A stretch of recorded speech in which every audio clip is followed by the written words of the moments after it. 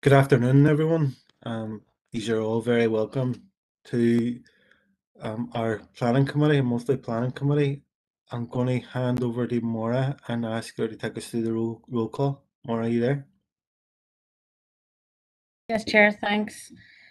Members, you're hereby summoned to attend the monthly meeting of the Planning Committee held remotely on Wednesday, the 5th of May, 2021. Councillor Jason Barr.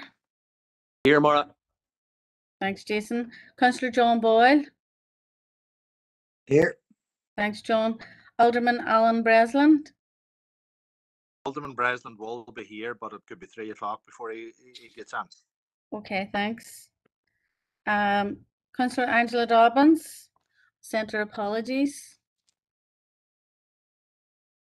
Councillor Paul Gallagher. And Shaw, Maura. Thanks, Paul. Councillor Sean Harkin. Councillor Sean Harkin. I'll come back. Councillor Christopher Jackson. And Shaw. Councillor Dan Kelly. And Shaw, Maura. Thanks, Dan. Alderman Keith Kerrigan. Here, Maura. Thanks, Keith. Alderman Hilary McClintock. Here, Maura. Thanks, Hilary. Councillor Kieran Maguire. Shaw, Maura.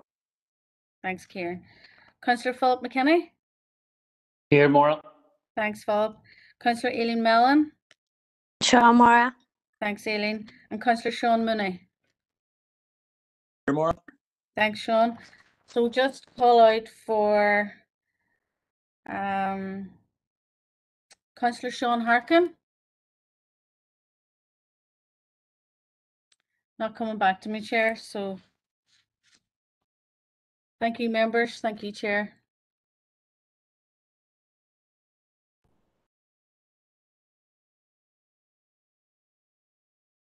Okay, thanks, Maura, for that. I'm going to move on to the statement for remote meetings, and I'd like to remind everyone who's in remote attendance that this meeting will be broadcast live via Council's YouTube channel and will be available for viewing by the public and the media.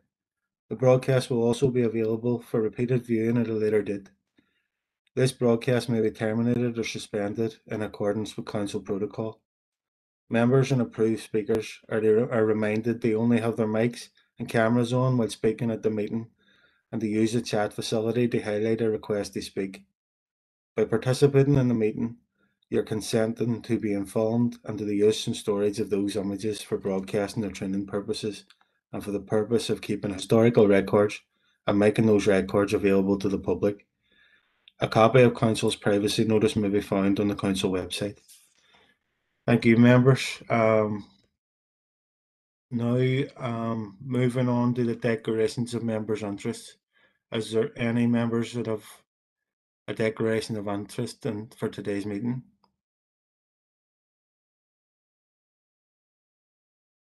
No.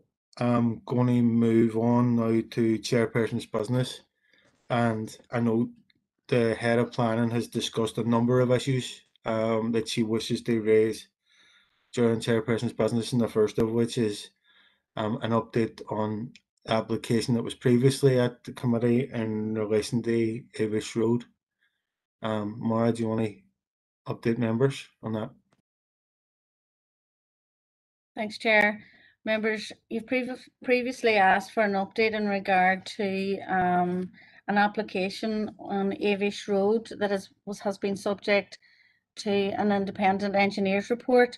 It's just to let members know that that report has been actually received, and that information will be passed to yourselves and will also be uploaded in portal and passed to the applicant and agent in regard to that particular case. It's just a reminder, members, that this was a case that committee made a decision on. However, it was held back through an Article 17 by DFI, at which they obviously returned some advice to the committee in regard to aspects of the planning application. You will recall that officers recommended we sought legal advice on this, and the planning committee were aware of that. We got legal advice and we decided that we required to get an independent engineer's report. So it's just to let you know that that report's in and that officers are in a position now to bring that application back into the committee. And that's really all I wanted to update on, Chair. Thank you. Okay, thanks, Maura. Members, is there any questions in relation to that? I know that application will be coming back before committee. Chair, could I come in there? Yeah, Councillor Kelly. Thanks, Chair. Yeah, this has been a long time coming. I think it must be nearly 18 months, maybe, since we made a decision on this. It's good to see that we're finally. I suppose the question I have really is when is this going to come back to report given or to committee, given that we've already such a year and a half has elapsed since we first made a decision on this. Is there any indication from officers when that will be coming back? And I suppose the other thing is, will that report be furnished to members as soon as that's available? Thanks, Chair. Yes, through the Chair, Councillor Kelly, yes, we will make the report available to all members of the Planning Committee after committee today.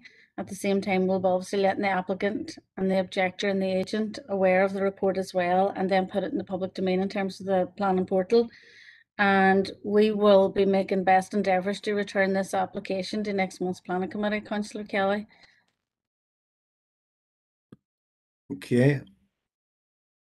Are you content, Councillor Kelly?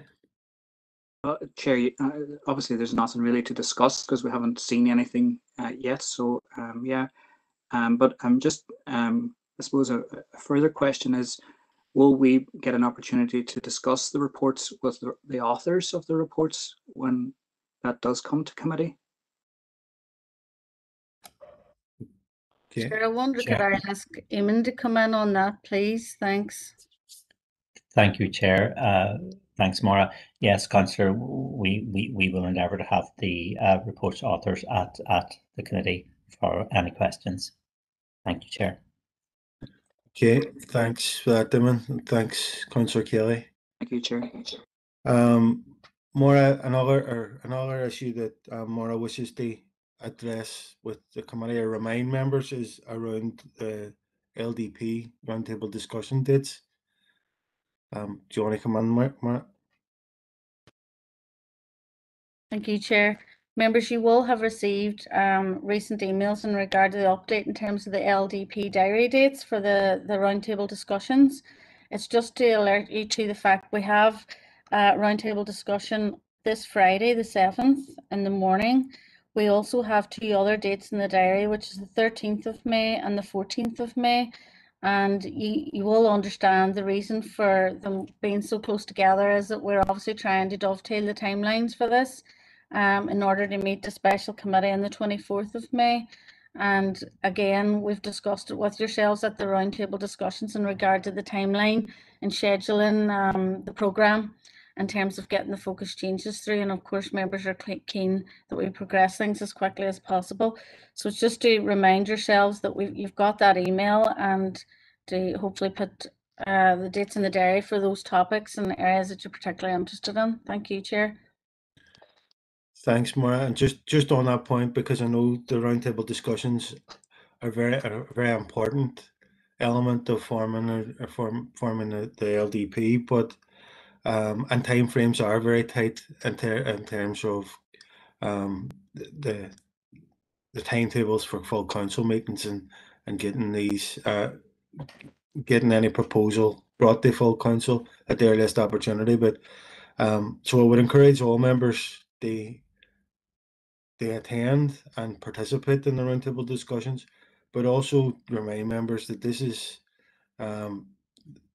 our local development plan, and if members shouldn't feel rushed on it, and if members feel that we need more time to reflect on some of the discussions that's taking place in the roundtable discussions, it is within our own gift, and we It's a matter that's under the control of council. Whilst we all appreciate the need for this to progress as soon as possible, it is something that members retain an element of control over as well. So it would be good to have the participation from as many members as possible, and to get this through as soon as possible.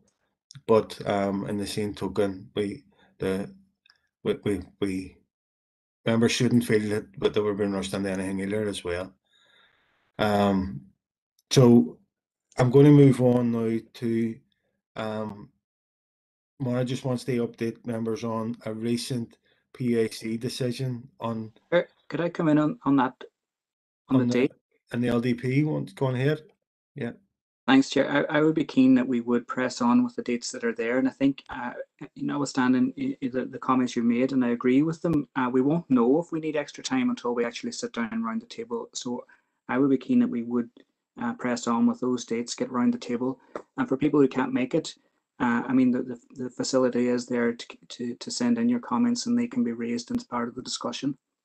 So I think I would be keen that we would press on with those dates and if we can get through the business rather than sort of just kind of unnecessarily delaying it for the sake of, we don't know yet till we get around the table what's going to emerge. So the sooner we get around the table, the sooner the picture starts to clear and we can get an idea of where we're at and get on with it. And we may get it done within the time frame, but may not, as you say, and we can make more time then. But at this stage, I think it's keen that I'd be keen to see us pushing on with it. Thanks, Chair.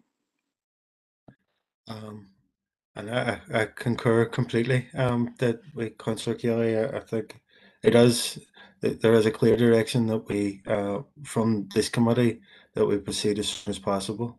And again, I look forward to the discussions at the roundtable. To see if there's and if there is a need, then I suppose for further meetings, it's something that can be explored.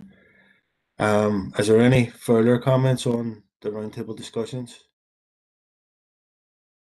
No. Another item that Maura wishes to bring to your attention is a recent decision to overturn a decision of this committee on an application, or about a PAC on an application on Victoria Road. Maura, do you want to come on that? Thank you, Chair. Just a quick update, members, because this decision came in post the appeals update paper that went to yourselves, obviously, as part of the pack. This was the application on 8 to 10 Victoria Road, you will recall, where the committee made a decision on the 30th, sorry, made a decision last year, and that was an application 8/2014-0592F. The PAC obviously is the body in which a third party or an applicant, sorry, not a third party, an applicant can actually appeal any decision of the committee or of council. And that decision was made on the 30th of April, and that was following a hearing on the 14th of April. And that was with Clonmel Developments. So basically the outcome of that decision was that the appeal was allowed subject to 13 conditions. I will arrange to send a copy of the actual appeal around members for their information, but it was just in order to update you on that because it was literally, it's just really been very recent and just an important decision that the committee made. Thank you, Chair. Thanks, Maura, and I agree that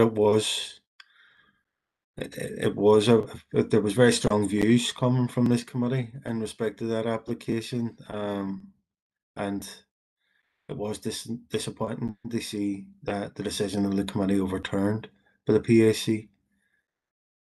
Members, is there anybody wishes to comment on that?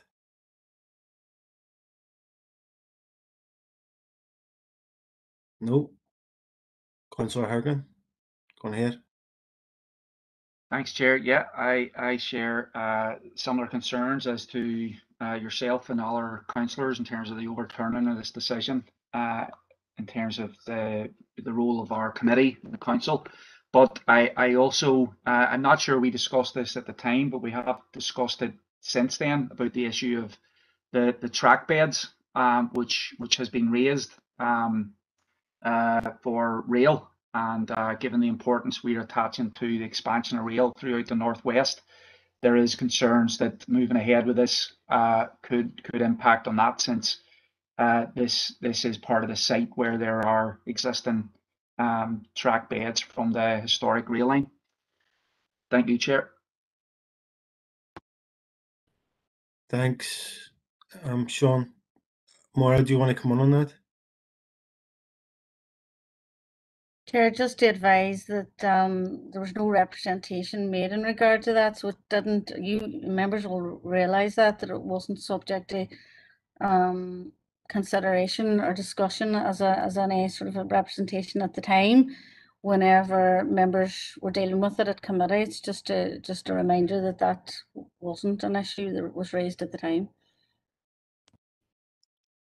Thanks, and I do recall there was quite a lot of discussion around car parking and the design of that particular building, but the issue around the railway line wasn't brought up by anybody during that application.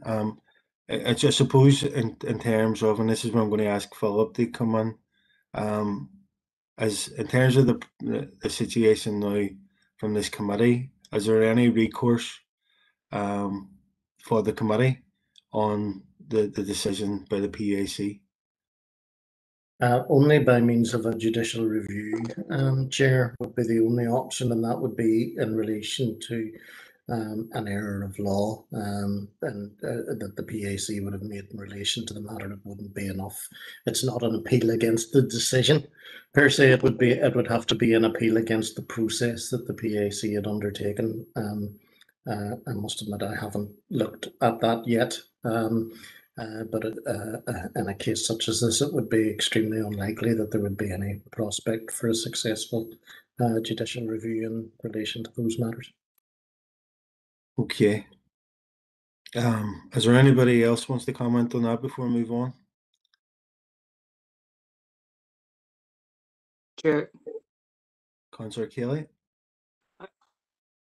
Yeah, I have obviously seen the appeal decision on it, but my recollection from the discussion of that at the committee was that the rail bed was discussed in terms of a greenway cycleway route along the river, and that there was an access to that development from that. I'm not sure if other people have a similar recollection. It probably didn't feature largely in it, because I think the mind of the committee was that eventually it wasn't going to be approved because of various other issues. But I do have a recollection that there was something around that being discussed at the time.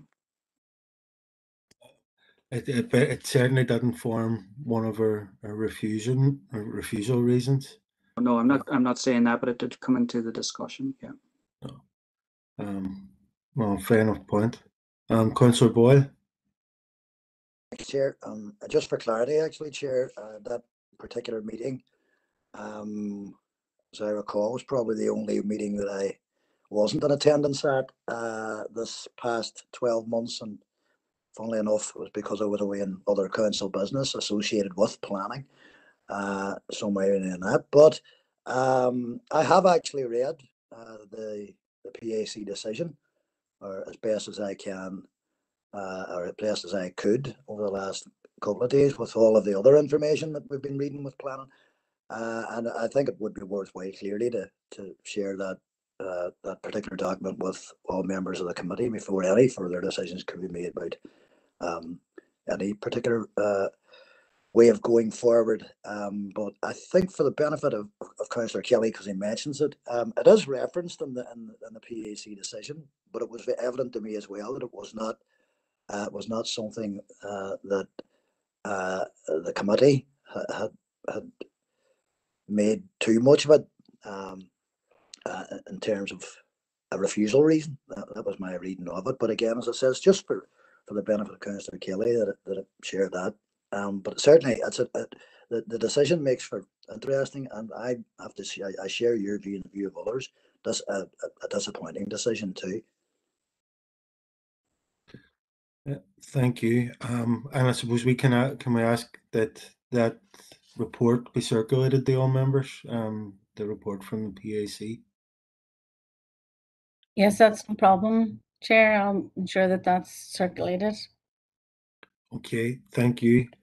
And I know when Councillor Boyle was speaking there, he referenced all the other information that we've been reading over the last few days in respect to planning, and that brings me on to the late items.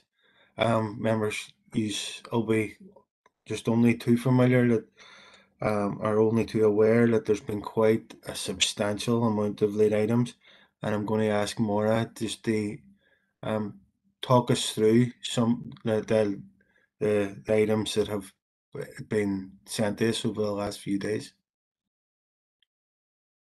Thank you, Chair. So, members, we have received late items in relation to 2 planning application items on the agenda, and that's for item number 1 and item number 10. In terms of item number 1, I'll just run through the list, and hopefully you'll be able to keep up. Now, all of this has been sent to you in various emails coming from Lois McCain, and will all be in your inbox. Correspondence from Mark McGyver, writing as planning agent on behalf of the objectors, received on the 27th of April 2021. Further correspondence received on the 29th of April 2021 and also on the 3rd of May. Correspondence from Matt Kennedy, acting as the planning agent, received on the 28th of April and also received further information on the 29th of April. We have a further correspondence also from Barbara Kern, objector, received on the 29th of April. On the 30th of April, a further piece of correspondence on the 30th of April, further correspondence on the 4th, and another one on the 4th. Correspondence from Una McNally, the 29th of April, the 4th of May, and the 5th of May. That's today. Correspondence from Aileen Hastings, received on the 4th of May, and again, you would have just got that today. Also further to that, in terms of item 10, we've received correspondence from Desmond O'Neill, and that's the agent for that particular application, and that was received only on the 3rd of May. And again, correspondence from Daniel McCrossan, MLA, and that was received on the 3rd of May also. So members, that's clearly the number of and variety of correspondence that we've put before you. And just a reminder to the chair, clearly we need time for members to consider that if they need to, depending on the extent and the time, and in advance of the item being heard. Thank you. Okay. Thanks, Maura. Councillor Maguire. Can I ask a question? Sorry. Yeah. Aileen or Councillor Mellon's in front of you. I'll bring you in. All right. Sorry. Shortly. Councillor Mellon. Yeah, thank you, Chair. I just wanted to come in and ask. I know Maura has read out the list of late items. Thank you, Maura. I'm just more referring to the dates, that they're coming in at. I know it was a bank holiday weekend and they're coming last week, but this is only in the last 24 hours that we have received this information. Some of it really important to both the applicant and other parties in relation to item 1 specifically. And I just want to see, for instance, I know members here, we have other commitments, we're really busy, and that's not taking away the importance of the planning committee, but we have to do our due diligence as well. And I'm just concerned at how, we have items already deferred before and we're coming here today, and I'm aware that there is a large file that I personally am unable to open. I've seen our members writing back as well that they had. From looking at it, seems to be the 89-page document. I would question whether that, could that, if we're considering lit items here today and we take a minute, I would need need an hour in itself. But I just want to air my frustration at how this process is holding up planning committee and our ability to take forward applications and make informed decisions. And I'm sure for everybody involved, it is a frustrating time. I'm really, I suppose, frustrated at the fact that I can only speak for myself, but I'm not furnished with all the information that's within them emails. I have another job and we have other commitments, as did everybody here on this call. So for me, I'm uneasy the fact that these applications can be, for right or wrong, on purpose or not, can keep being kicked down the road because we're continuously bringing in lit items, and I think maybe that's a conversation or discussion that members want to have.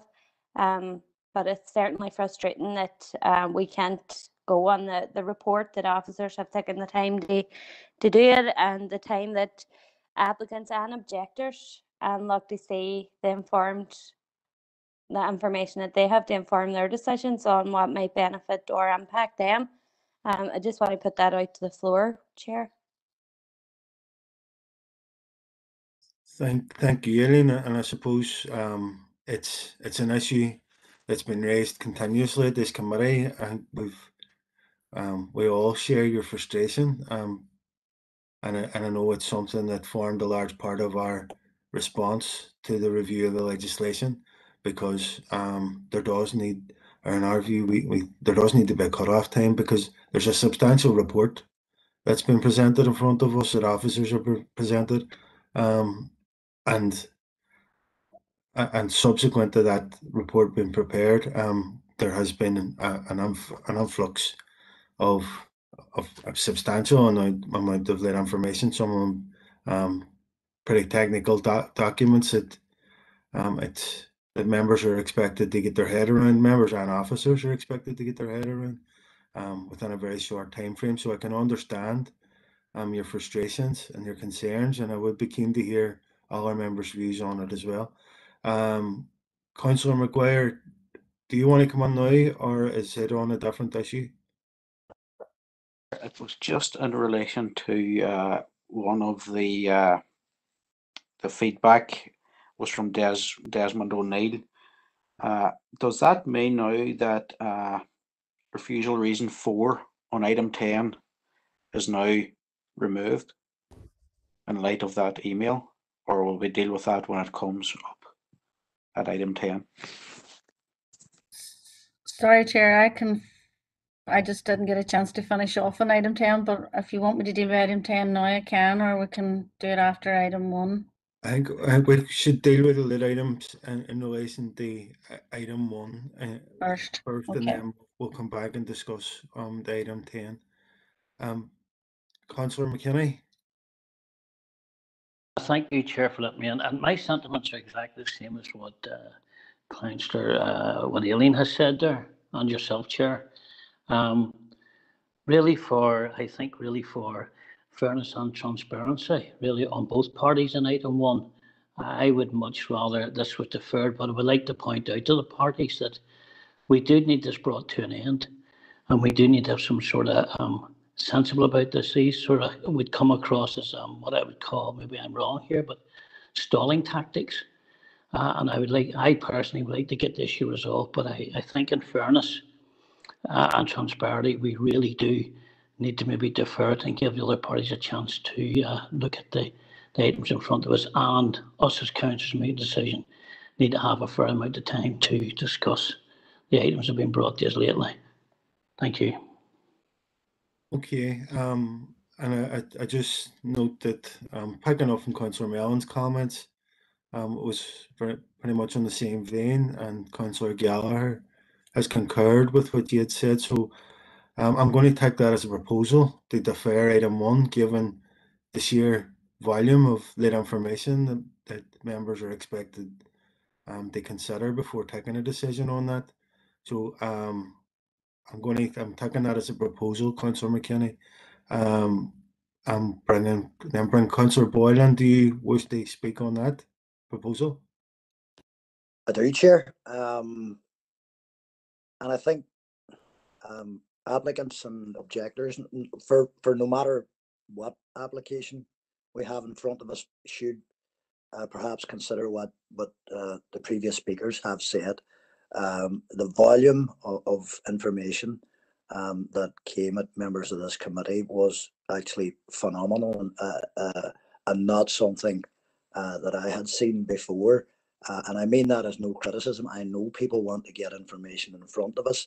But where I'm now uncomfortable is that there are fellow members of this committee who just simply feel that they can't make a decision, and we don't want to be in that position, Chair. We don't want to be in a position where 4 or 5 people on this committee, I'm sure applicants and objectors would prefer those 4 or 5 people were comfortable and could vote on an application. So I think it's important. You know, the legal system in itself out there, and this is a quasi-judicial situation that we're in. You know, there are cut-off points in High Court proceedings and things like that.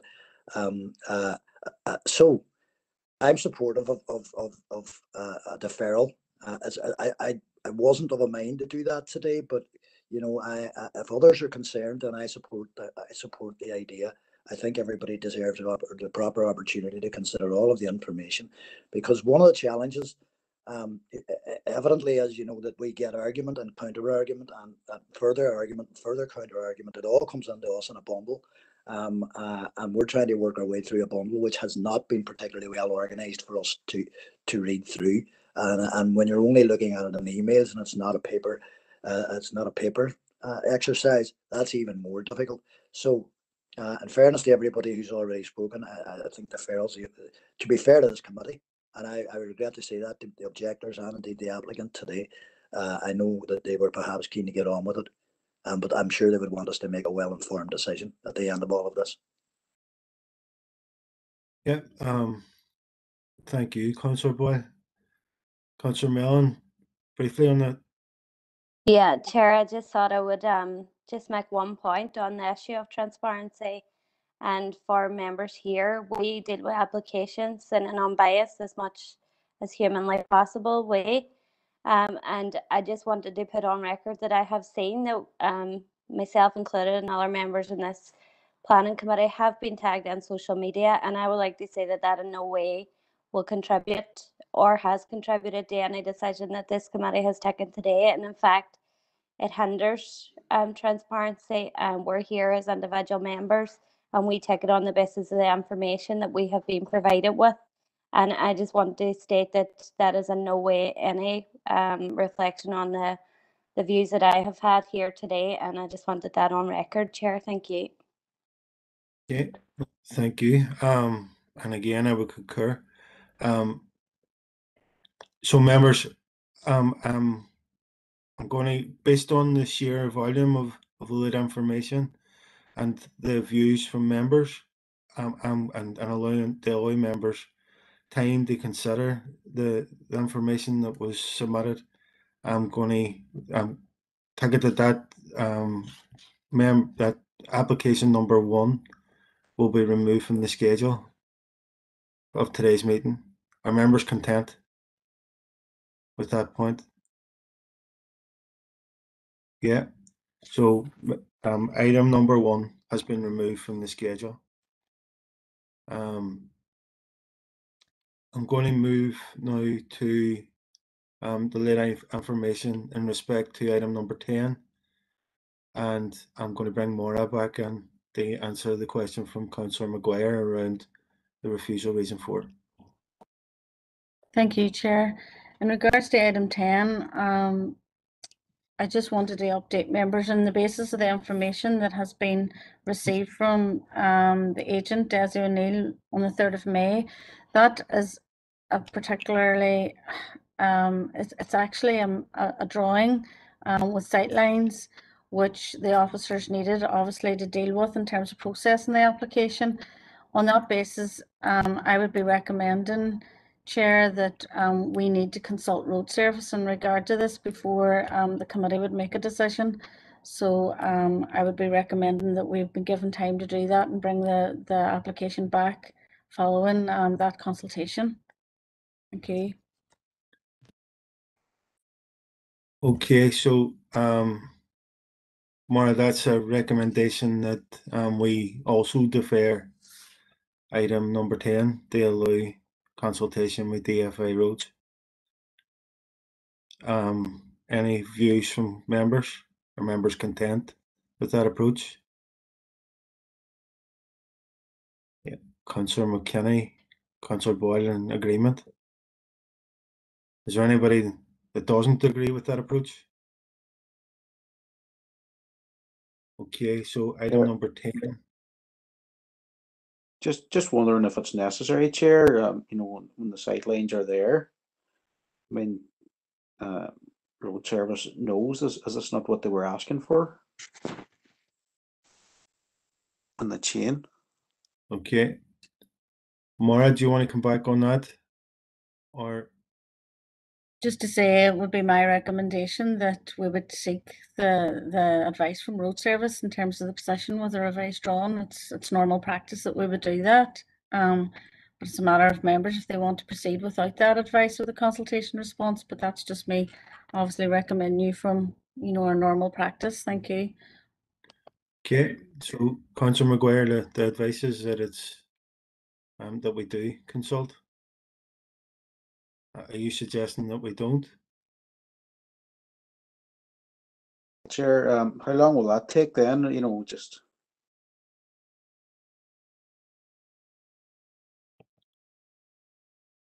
Are we in a position? I mean, does it have to go out to consultation again, or is it just emailing it in and it could be back next month, or what? Well, it would have to go through the normal process in terms of consultation because road service wouldn't respond unless we did, you know, did that in the normal way. But we could obviously ask for prioritization. We do have a system in place with the divisional roads manager, so we can obviously do our best, you know, to speed that process up onto the circumstances. Councillor McGuire, if that would be helpful. Yeah, if it could, yeah, please. Okay, Alderman Kerrigan. No, I think, sorry, Chair, thanks for letting me in. I think Maura's can answer that. If it was going to take 6 months, I would rather face it today. But if it was going to be, if it could be reasonably quickly to get a response back from roads, I'd be content to let it sit to, if it was to say the start of June. But if it was going to drag out and wipe out the rest of the year, I would rather try to maybe push it through the day. But if Maura's can answer the question anyway, thanks, Chair. Okay, so we're going to, that item number 10 is deferred to the consultation with DFA roads. Members, if there's any concerns down the road around any delay in this application come back, I would expect members of this committee to raise it, and in turn we can have further correspondence with road service. But in the meantime, we'll include in their correspondence that we request that it's prioritized. So in respect to, I'm going to move on now to the running order, and they accommodate those who have requested speaking rights. I'm going to rearrange the running order to bring those applications forward. So the first application will be 2, then 3, then 8 and 9, and then 4, 5, 6, and 7. So hope everybody got that.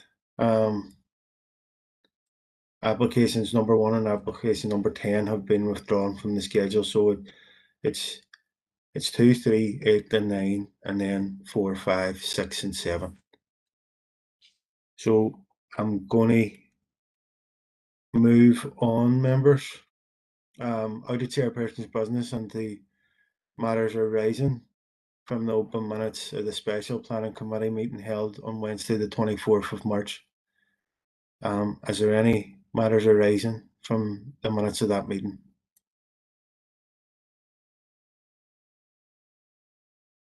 No.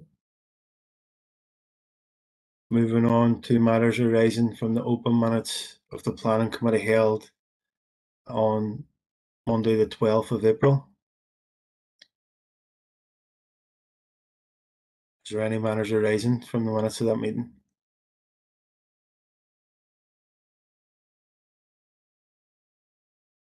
No. Moving straight into the applications then, and with item number 1 withdrawn, the next application is item number 2. It's LA11 2020 0248. It's an outline application that Laura's going to take us through. You ready, Laura? Yep, thank you, Chair.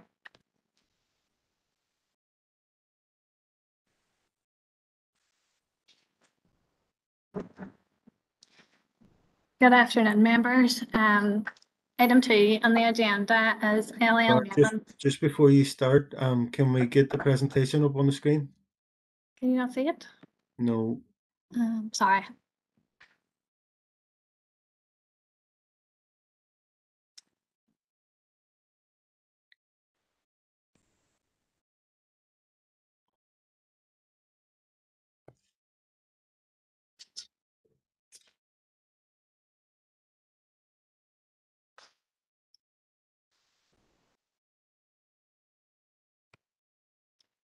Is that okay now? That's perfect, thank you. Yeah, sorry about that. Item 2 on the agenda, LA11 2020 0248, is an outline plan and application for a dwelling and a domestic garage site adjacent to and 45 metres west of 22 Barnsport Road. The recommendation is to refuse. So this slide shows the site location plans that it was submitted with the planning application. So the site is a parcel of land within a larger agricultural field. It's fairly level and it's set slightly below the road. So this just outlines the relevant planning policy, which includes the Strabane area plan, the SPPS, PPS 21, PPS 3, PPS 2, and PPS 15. So the aerial photo here shows the proposed site and its location alongside a row of dwellings, and then further approval, which is located down there in the corner of the image. The site's openly visible whenever you're travelling along Barnsport Road in both directions due to the lack of established boundaries. So this shows photos of the application site when viewed looking towards it from the west. You can see one of the dwellings there in the distance, and then the other view is from the application site looking down towards the site that's been approved there. So the main policy consideration for this proposal is policy CTY8 of PPS 21. So it states that plan permission will be refused for a building which creates or adds to a ribbon of development, but then an exception will be permitted for the development of a small gap site sufficient to accommodate up to a maximum of 2 houses within an otherwise substantial and continuously built up frontage. And the policy defines this frontage as a line of 3 or more buildings along the road frontage. In consideration of this proposal, the application site is located at the end of a row of dwellings. The plan and approval, which is there and is currently unimplemented, apart from the garage, does not form part of the substantial and continuously built up frontage. We consider that it doesn't visually link with the application site due to the separation distance and the mature vegetation, which creates a substantial visual break. The application site and the adjoining land, which we would consider together, do not constitute a small gap site sufficient to accommodate up to a maximum of 2 houses. This total area would be able to accommodate up to approximately 3 dwellings. The proposal wouldn't respect the existing pattern of development in terms of frontage, length, and flat size along the side of the road. And the dwelling at this location would add to the existing ribbon of development that is there, as you can see from the row of dwellings. Therefore, it's considered that the proposals considered the policy CTY8 and CTY14 of PPS 21 as it would add to a ribbon of development. However, we also consider a proposal in terms of the other policies within PPS 21, and specifically policy CTY 13. So as I've said, the site's clearly visible with travel along the road. It doesn't benefit from any long established boundaries and would rely heavily therefore on new planting to provide integration. And as such, we don't consider the proposal to comply with policy CTY 13. We also consider the proposal in terms of amenity. It's located close by to a stand-on gravel quarry and the proposed land take for the A5. Environmental Health had requested submission of a noise impact assessment to ensure that the future occupants of the dwelling wouldn't be adversely affected by amenity in terms of noise. But to date, this has not been received, so therefore we cannot rule out any potential adverse impacts on amenity. And as such, the proposal will be contrary to the SPPS. So in terms of PPS 3, DFI Roads have considered amended plans that were submitted and they have no objections to the proposal. SAS have carried out a HRA on behalf of Council. Both SAS and NED have no objections and have provided advice and conditions. And in terms of PPS 15, DFI Rivers requested that a 5-metre maintenance strip is provided, given the extent of the site this can be achieved. So overall, we consider that the proposal is not acceptable in principle in terms of policy CTY1, CTY8 and CTY14 of PPS 21, and also that the site fails to integrate, therefore it's contrary to policy CTY 13. And also we consider that there's not sufficient information to determine the impacts or the potential impacts on amenity of the future residents. So therefore the proposal is contrary to the SPPS.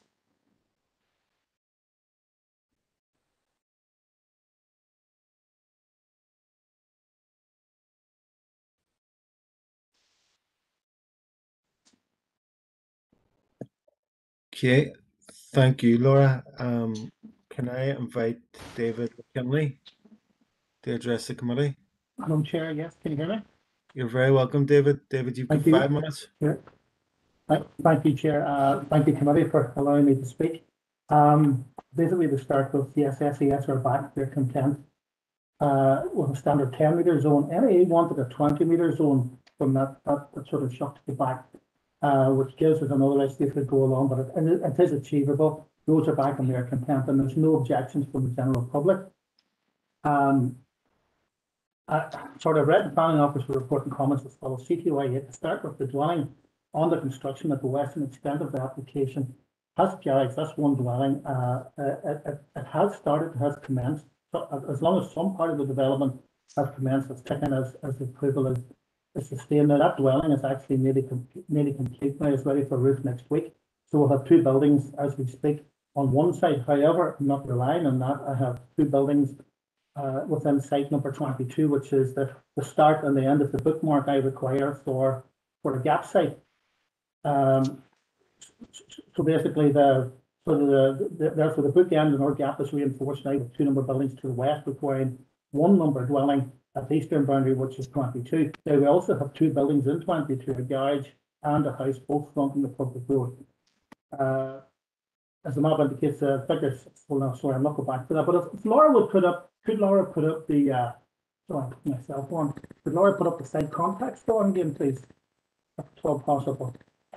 The other part of CTY8 or CTY8 sites of similar size is number 22. Yes, it's 42 to 43 meters. Number 20 is 42 to 44 meters. Number 18 is 44 meters wide. This is site frontages.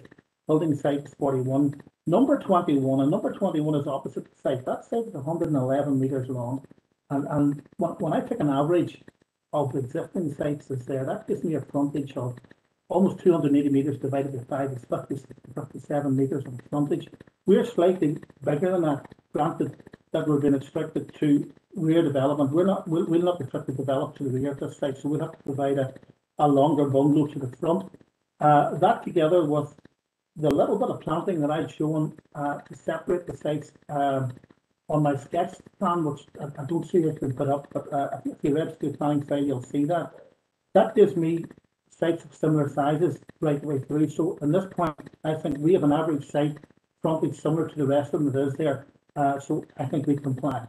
CTY 14, planning service component on a visual break, multicultural landing buildings. As you approach the site from Newton Stewart from the east, number 14, not shown in my plan, but to the left of number 18, you can see a gap between that. That gap's about 124 metres. Now, as you approach our site, you don't actually see that. You see number 14 first, then you see a little gap, then you see 18, 20, and 22. That is contingent about the frontage granted, but as you go round the corner and you can see the bend of 22, that then is when the new frontage starts. So we conclude that you start at 22, you have our gap site, and possibly potentially the second one, and then the development that is approved, you can see on the bottom left, the house and the garage. It's virtually finished now, so you've got buildings on both sides, and that starts and finishes our gap. So to me, CTY 14 doesn't add to a ribbon. It's within policy of CTY 8, and that's permitted if it's within a set of development limits. And visually it ties between 22 and the site that's been built at present because of the bend in the road. Integration CTY 16. There are many forms of integration. For example, the north and directly adjacent to 21 is full of trees. That's a plantation. To the south of the site, the red and the blue, is a large bank, approximately 20 to 30 metres tall. You don't always rely and you don't always have the benefit of trees to integrate, but in this case we have landform, and that's quite important. So I contest there is integration, might not be in trees. We are adding trees, but we're not making a site with trees. There's enough landfill or landform to develop an enclosed site. In regards to point 5, J2009-0400 RM was the dwelling and garage that's currently being constructed. Now that was approved during the life of the quarry. I'm not sure about 2022, 20 or 18. They all, as I understand, grew up around the quarry. The quarry just didn't start and finish. So I contest that the request for sound requirement was ridiculous in that we already have an approval there. And by the way, we've been speaking to the landowner who now tells me that the quarry is now ceased and it will be put back into a field in this next year coming, 2022. So I think the quarry element is gone, and it shouldn't really have been an issue in the first instance. To conclude, I think you do comply with 8, 13 and 14. I'll leave it with yourselves, guys. If you have any questions, I'll be more than likely to. Thank you. Thank you, David. Members, have you any questions?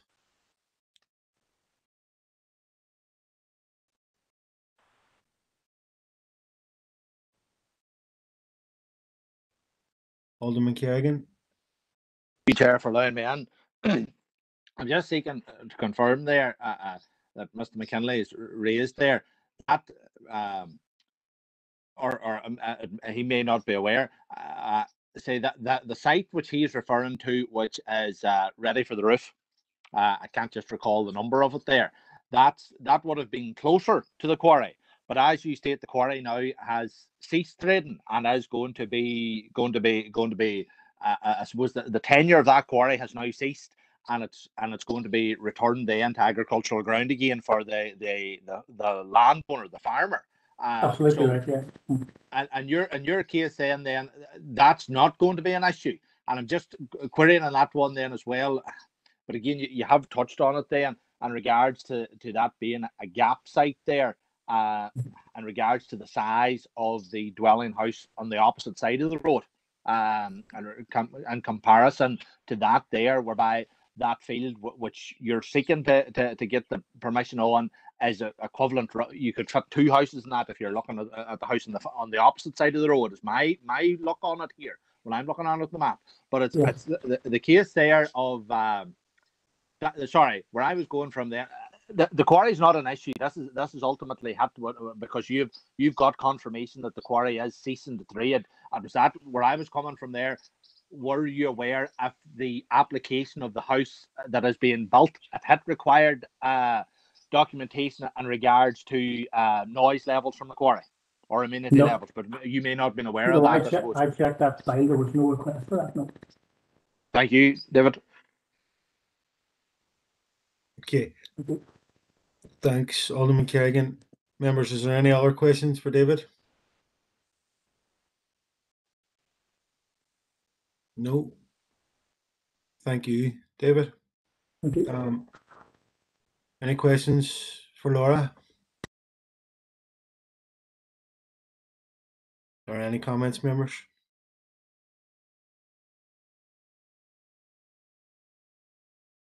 Chair, can I come on? Just one question. Yeah, Councillor Mooney.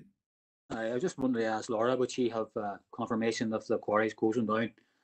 Has council been informed about it in any way?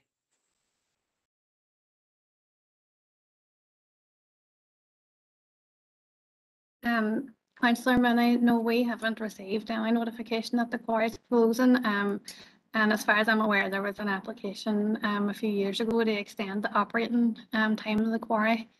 But no, we haven't received any notification that it's closing. Okay. Hugh, you content? Yes, thank you, Chair. Alderman Kerrigan.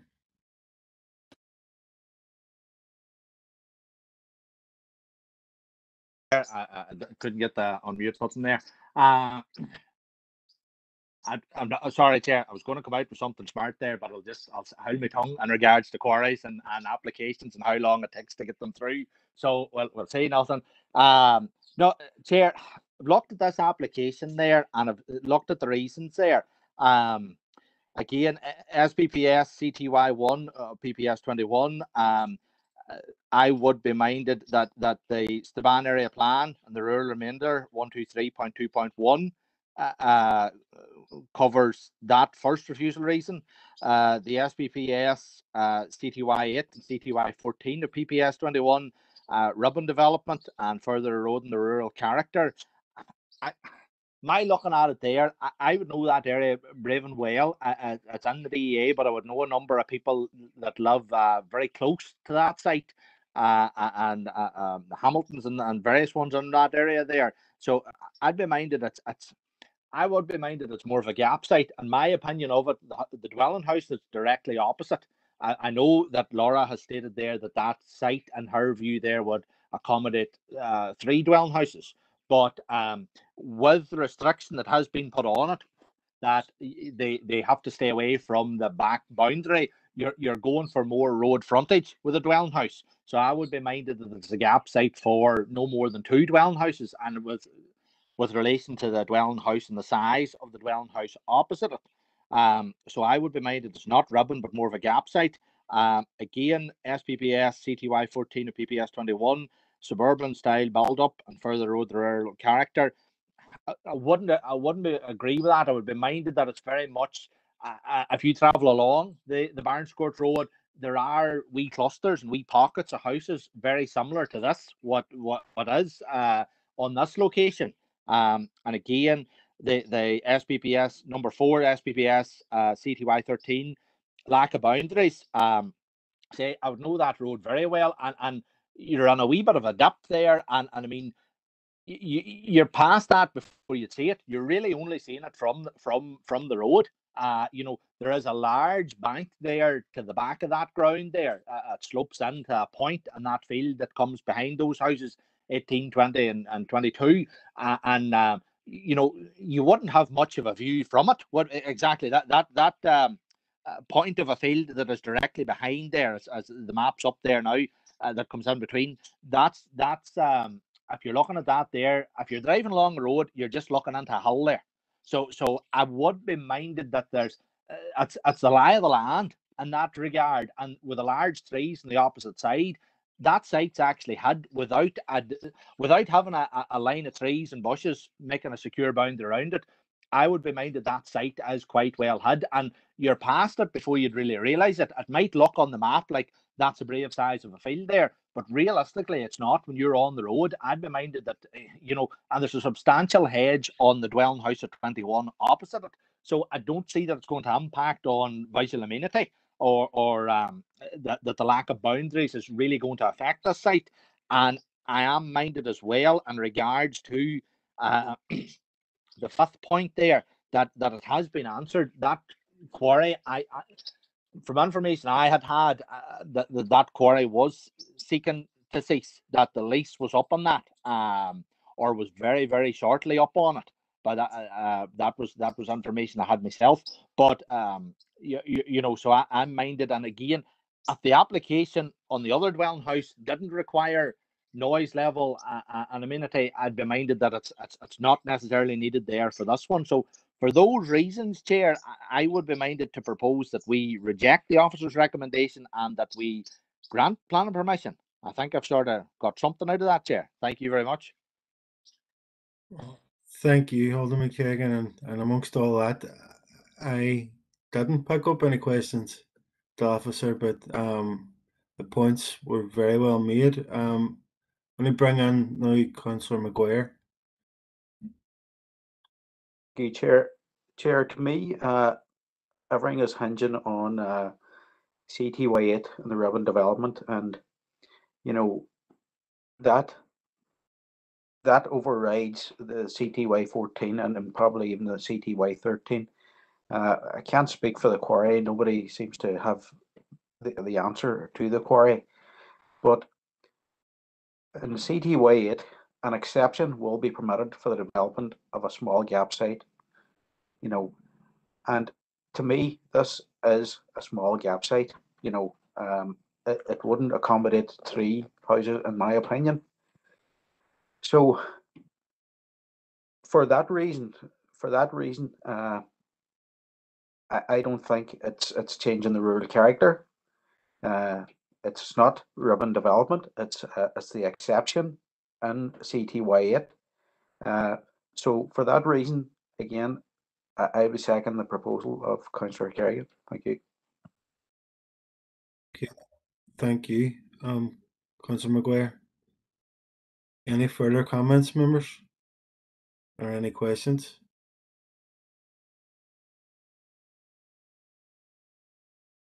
I want to give Laura an opportunity. Do you wish to come in on any other points that have been raised? No, Councillor Jackson, I think have covered everything. Okay. Members, if there's no further comments or questions, there's a proposal from Alderman Kerrigan, seconded by Councillor Maguire. I'm going to overturn the officer's recommendation to refuse and to approve the application. I'm going to ask Alderman Kerrigan, in terms as a proposer, for some sort of direction around conditions, as standard conditions for what is an outline application.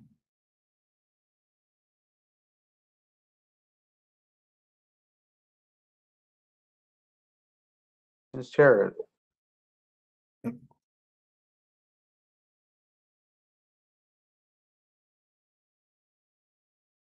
Hello? Be content with standard conditions? Chair, sorry, Chair. Yeah. So there's a proposal from Alderman Kerrigan, seconded by Councillor Maguire, to approve the application that's in front of us. Is there anybody in opposition to that proposal?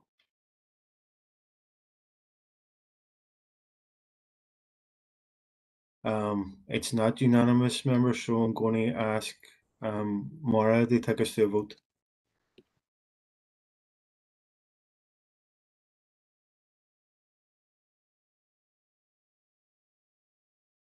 Thank you, Chair.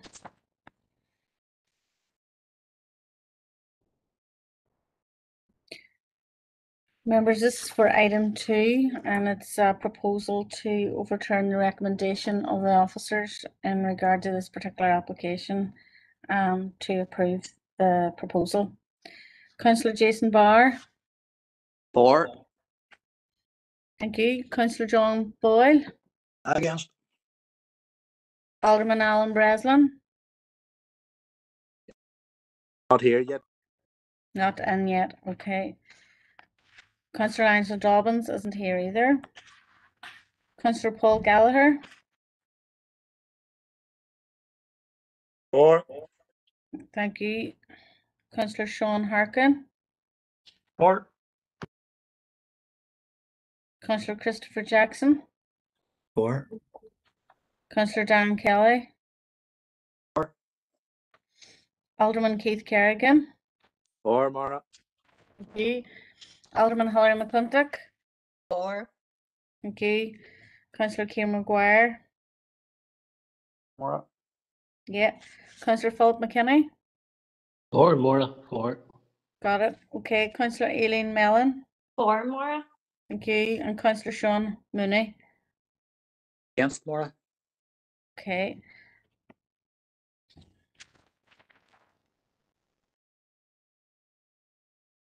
Chair, that's 10 for and 2 against the Okay, proposal.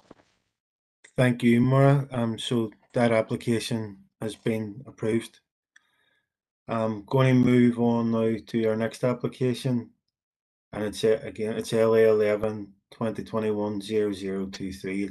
It's Appendix 3 in our packs, and again, it's Laura that's going to take us through this. Over to you, Laura.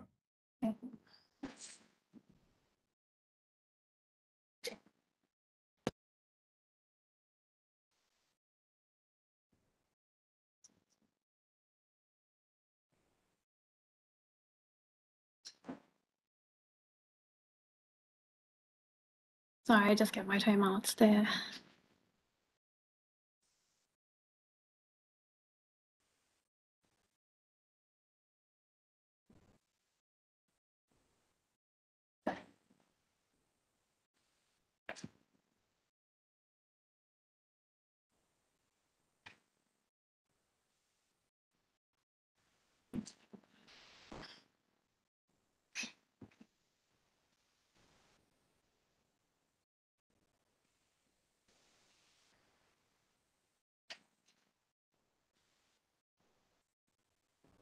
Sorry there for the delay.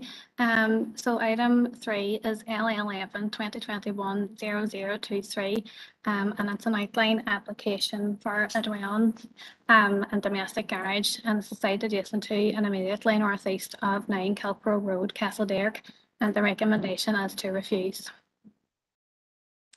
So this is the site location plan, again submitted with the planning application with the site outlined in red. The application site's a roadside plot. It's located on the northern side of the road between 2 existing dwellings. Site's relatively flat.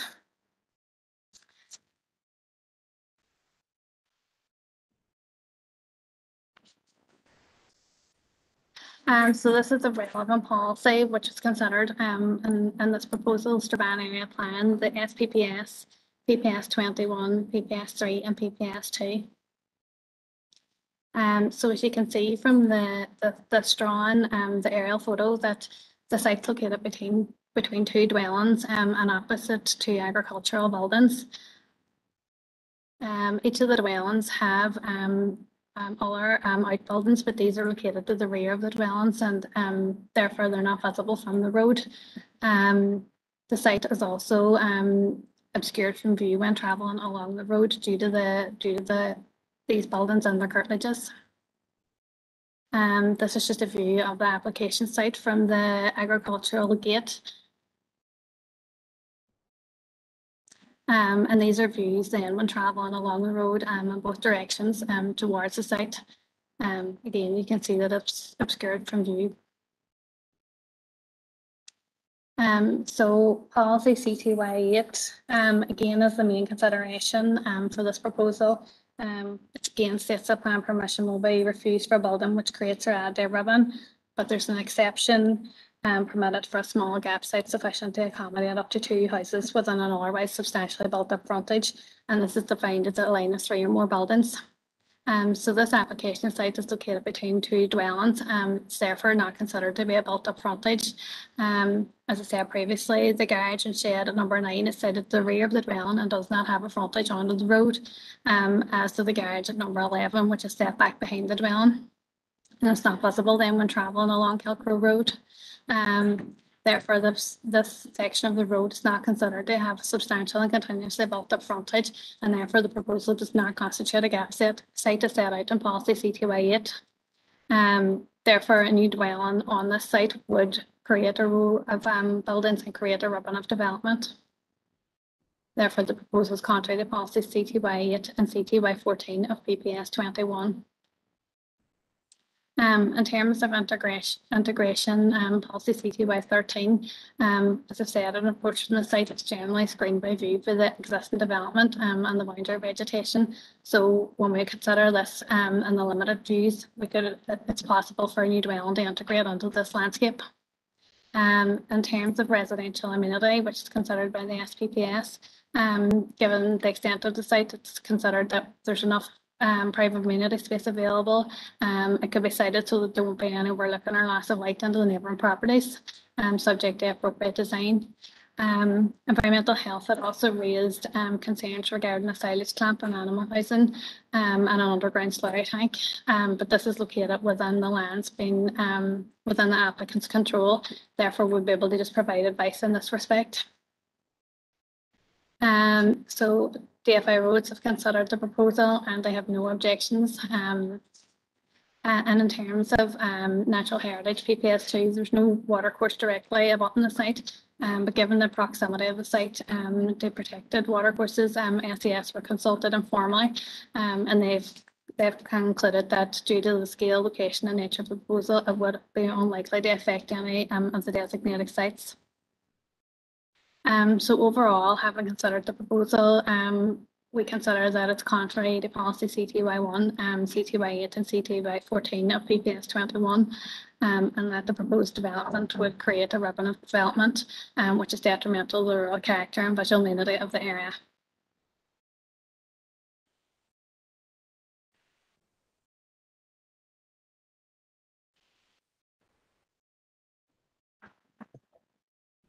Thanks, Laura. Again, can I invite David McKinley to address the committee? Thank you, Chair. Laura, can I ask you to leave it just there if you don't mind? Are you happy enough with that? That's lovely. Yeah. Basically, CTY, I'm a little bit lost on this one. This to me is a textbook case for a gap site. Site number 11 is the northern site. It clearly shows the dwelling number 11, and it also shows the garage. Whilst it sits behind, it does actually view onto the road. Now, I did furnish the planning service with the front elevations of that, and you can clearly see the garage behind it. Now, at some stage, that garage may well have extended behind number 11, but there is two buildings at that particular site fronting the public road. Absolutely.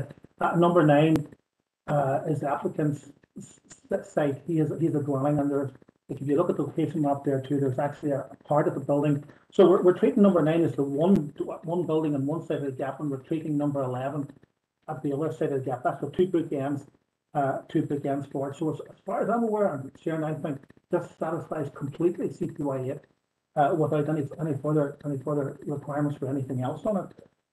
In regards to CTY 13, CTY 13, sorry, 14 rather. If it's not construed as a gap, it'll be construed as ribbon development. Well, I feel it completely meets the requirements of CTY8, therefore CTY 14 doesn't exist by default. So continuously built up frontage is sustained by 11 with two buildings at site number 11 and one building at number 9, or dwelling, and a transient line between number 9 to number 11 can satisfy a small single-story dwelling quite easily. In regards to visual linkage, now the photographs that Laura had shown actually were better than in the planning thing. You can go back one or two there just to show the photographs of the site. I think it was the site context plan or adjacent buildings, I can't remember. No, the other photographs of those. One more there, that's the photograph. Look, no, back one more. Well, even that photograph, you can clearly see the dwelling, which is number 11. You can see 11 in the distance. And you can see number 9 right beside us. Yes, there's a laurel hedge to number 9. However, it only goes a certain height. You can almost see the garage. You can see the garage, which if the front line hedge wasn't there, if the front hedge next to the road wasn't there, you would clearly see a little bit of a garage behind and the dwelling in front. So look, the elements of CTY8 is there consistently there. And you can see number 11 in the distance. It's quite clear as well. Yes, there's a strong hedgerow between the two, but there is intervisual linkage between that to sort of give us a little bit of confidence in CTY 14. I rest my case. I think this is a very clear-cut CTY8 gap sites, almost textbook. Thank you, Chair, for taking the time to listen to me. Thank you. Thank you, David. Members, is there any questions for Mr. McKinley?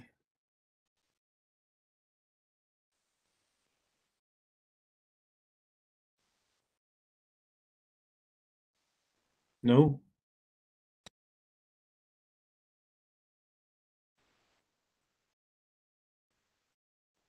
Thank you, Mr. McKinley. Thank you. Moving on now to questions to the officer. Has anybody any questions for Law? Councillor McGuire. Thank you, Chair. If we go back to figure 2, Chair, you know, I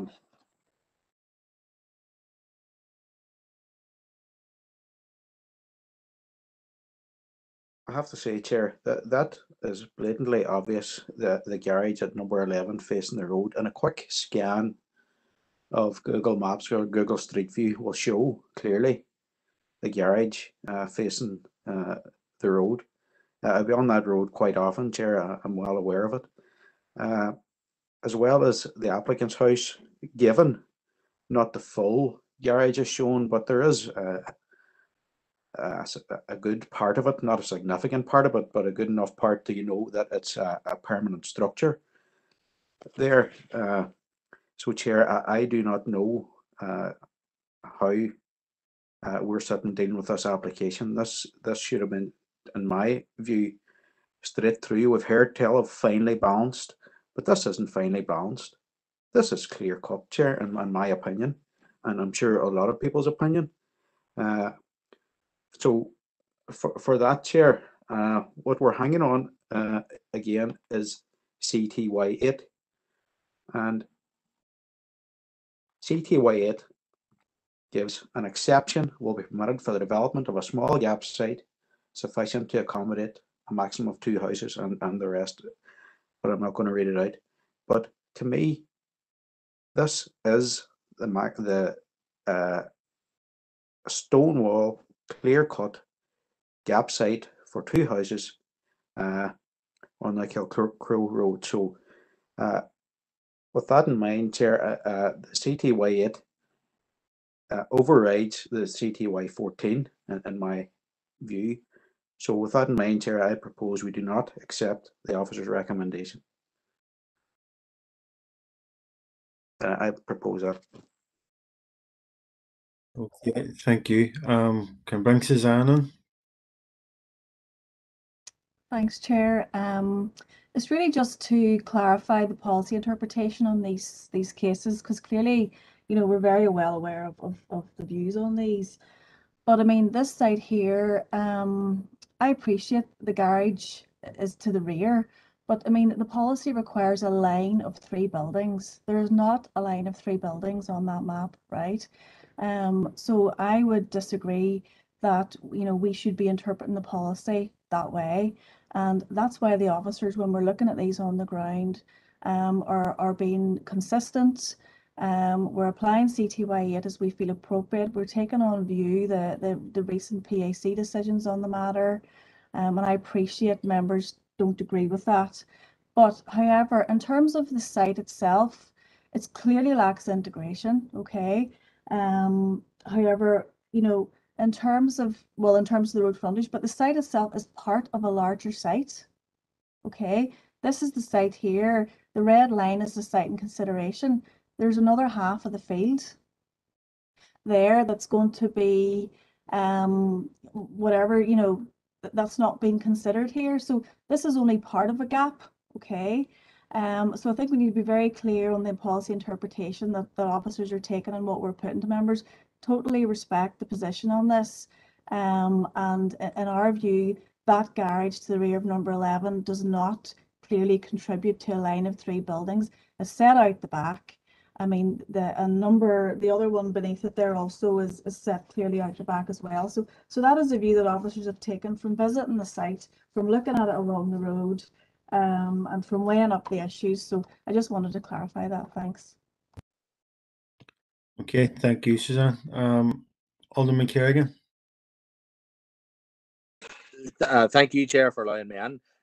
Chair, I fully take on board what Suzanne is stating there, but to be fair, I would be kind of more minded. I know that area very well. It's in the neighbouring town land from my own home place, and so I've been on that road very, very often.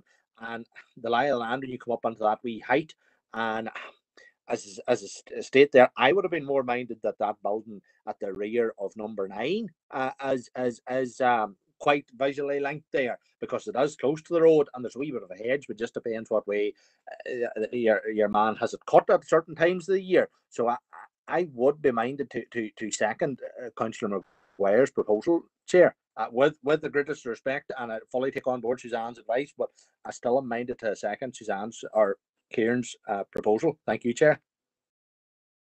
Okay, thank you, Alderman Kerrigan.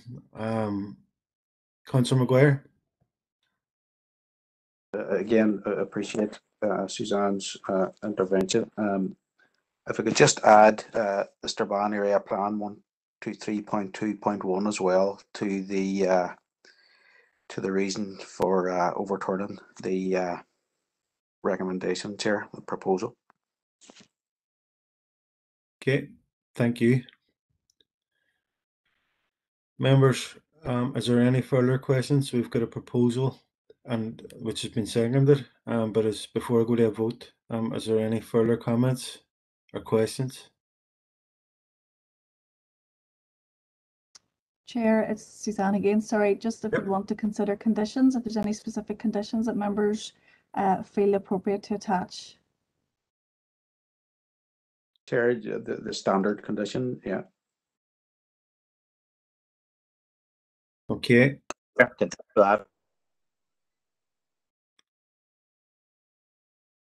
So members, if there's no further comments or questions, there's a proposal from Councillor Maguire, seconded by Alderman Kerrigan, to overturn the officer's recommendation and to approve the application subject to standard conditions. As again, this isn't going to be unanimous, so I'm going to ask Maura to take us to a vote.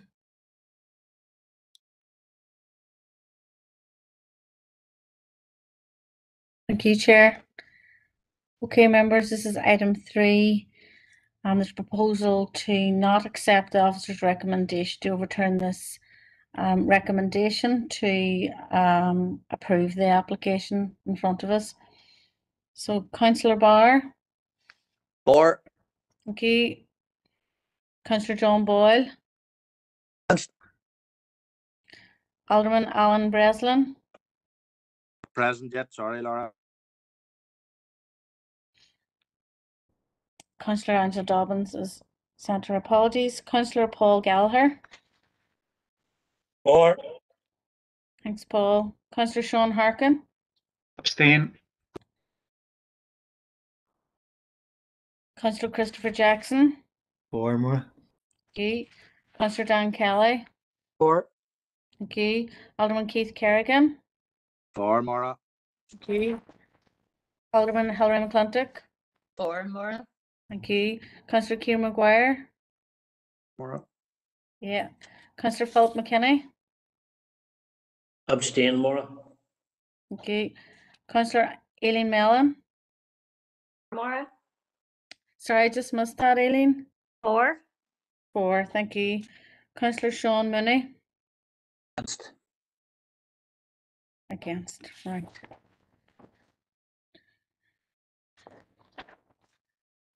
So that's 8-4, 2 abstained, and 1, 2 against. Sorry, apologies, Chair. I'll do that again.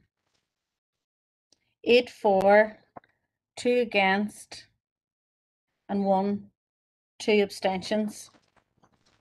Okay, thanks, Maura. And that should be, I suppose, the same result, and that application has been approved. So I'm going to move on now. In the next application, according to our running order, is item number 8 in our packs. It's LA 11 2020 1002, and it's Malachy that's going to take us through this. You ready, Maggie? Thank you, Chair. Yes, item 8 is L11 2020 1002. It's a full application. The application is to rearrange the internal layout of an existing house to accommodate 2 apartments, 1 on each floor. Then the location is 38 Glasgow Terrace, Derry, and the recommendation is to refuse. As you can see from the attached location, the site is located within an existing residential area characterised by 2-storey terrace dwellings known as the Glen. Here's an overhead view of the site.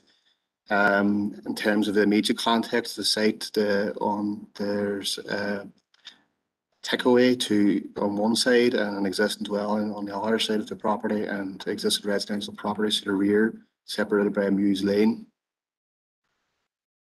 This is the front elevation of the proposed site, the 38 Glasgow Terrace. As you'll see on the left-hand side was a takeaway, and then a dwelling on the other side. And again, just to give an idea of the character of the area, it's characterised by terrace dwellings, 2-storey terrace dwellings, fronting on the roadside with no front gardens, usually with a yard to the rear. It's a fairly medium density built up area. Again, it's just another photograph to give you an idea. Again, and the proposed floor plans and the existing floor plans are shown on the slide. The existing floor plan showed was a traditional 2-storey dwelling with your living room, kitchen, and 2 to 3 bedrooms could be accommodated in existing property. The proposed floor plan at ground floor level will have a kitchen living area, which would have been in the former living room, and probably in the former kitchen is a proposed bedroom with an ensuite toilet and access to the yard to the rear. And the first floor, again, we have a shared kitchen living area with a bathroom and again another 1-bedroom ensuite. In terms of policy context, the relevant policy context in relation to this application within the Derry area plan is policy Hitch 5, which sets out a designated flat zone. The designated flat zone, if you're within that, there's a presumption in favour of conversion. If you're outside the designated flat zone, there's a presumption again, so there's a number of exceptions which we'll touch upon later in terms of policy, which is set out in Hitch 6, which is conversions outside the designated flat zone. The SPPS is relevant as well as PPS free. And again, the other critical policy in this consideration in this application would be PPS 7 and its addendum in particular, which deals with the safeguarding of character of established residential areas. And within that, policy LC2 deals with conversion or change of use of existing buildings or flats. We consulted a number of bodies in relation to the application. The FA roads were consulted and have no objections in terms of parking standards and provisions. There will be no discernible difference between what would be required for a single dwelling and what's proposed. And environmental health have come back with standard informatives and have highlighted that the property is in close proximity to an approved takeaway use at 40 Glasgow Terrace. One objection letter was received from the residents of number 33 Glasgow Terrace. They raised a number of issues, including parking, problems with houses, HMOs and apartments, and antisocial behaviour in the area, and other issues in relation to their health and the association with the proposed use.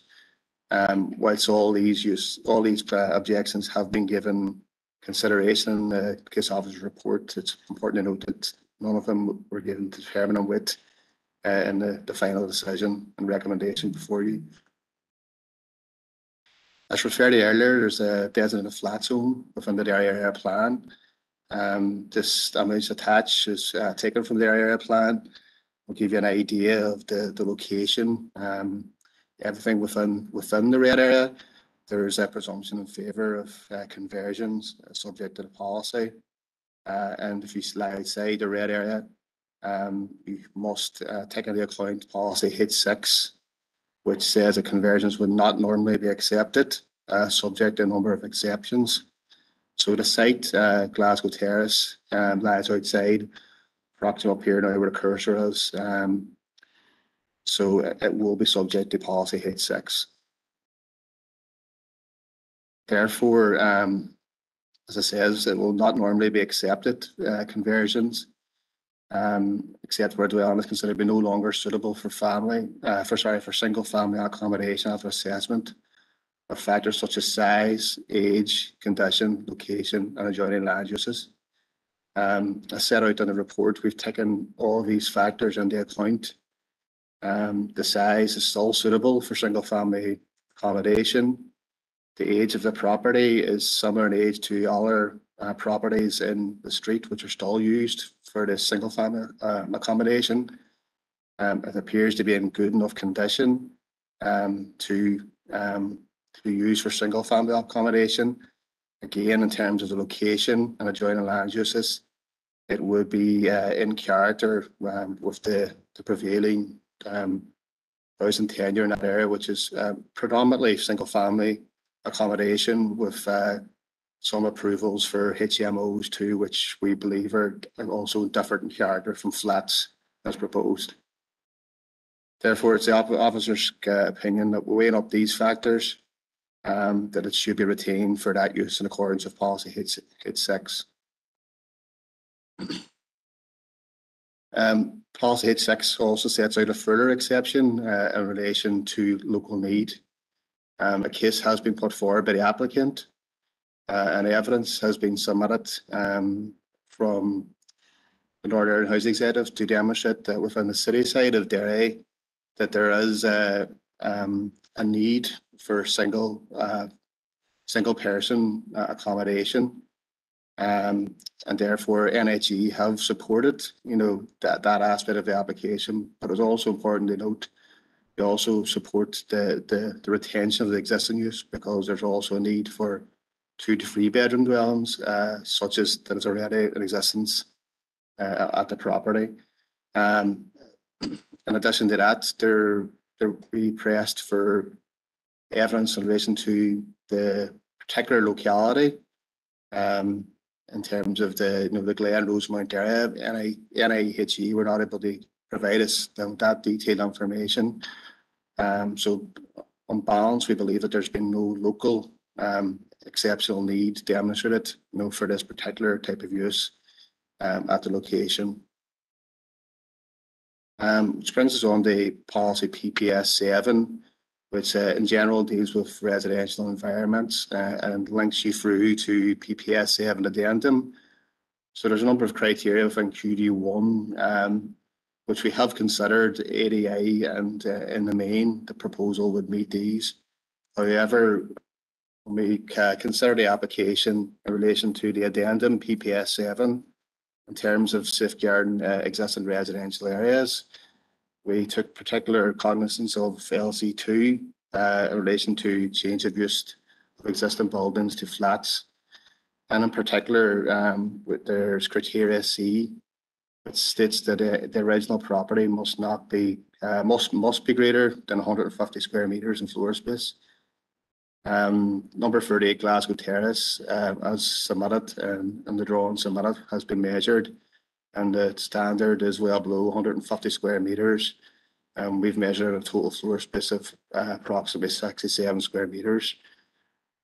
Therefore, taking into account to the end of the PPS 7, we do not believe it meets criteria C, and therefore the property as it exists does not lend itself to this type of change of use from a single dwelling to 2 apartments, given the small size of the property. We think this is a critical consideration set alongside the other consideration from the Derry area plan. In terms of PPS 3, we've taken into account a number of factors in terms of location of the property and the available of off-street parking. But critically in this case is that in terms of road standards and parking standards, there's no discernible difference required in terms of requirements for a 2 or 3 bedroom house as opposed to 2 flats at this location. So therefore, in summary, we do not believe the proposal meets any of the 2 exceptions that would be relevant to this proposal. We believe that it can be retained as a single family accommodation, and we do not believe that there's been exceptional local need has been demonstrated. We must take into account both the Derry Area Plan and PPS 7 addendum. So critically in this case, the property is well below the threshold of 150 square metres and as set out in the LC2. Therefore, it does not lend itself to the proposed change of use. As I say, has to be both the Derry Area Plan and PPS 7. When weighed up both policies together, and on their own, we believe that there's reasons for refusal as set before you. Thank you, Chair. Thank you, Maggie. Can I invite Liam Nealis to address the committee? Thank you, Chair. You're very welcome, Liam. You 5 minutes. No problem. Thank you. Good evening or good afternoon, everyone. Malachy, thanks a million for that.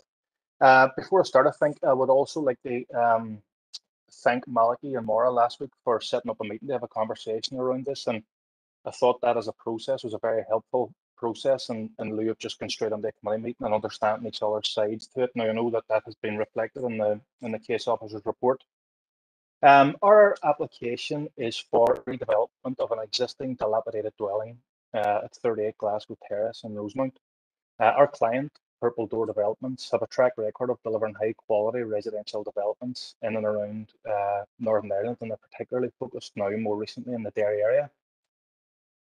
In Derry, in housing terms, we've faced 2 major problems. One is a chronic housing shortage, which all of us in this call will be acutely aware of.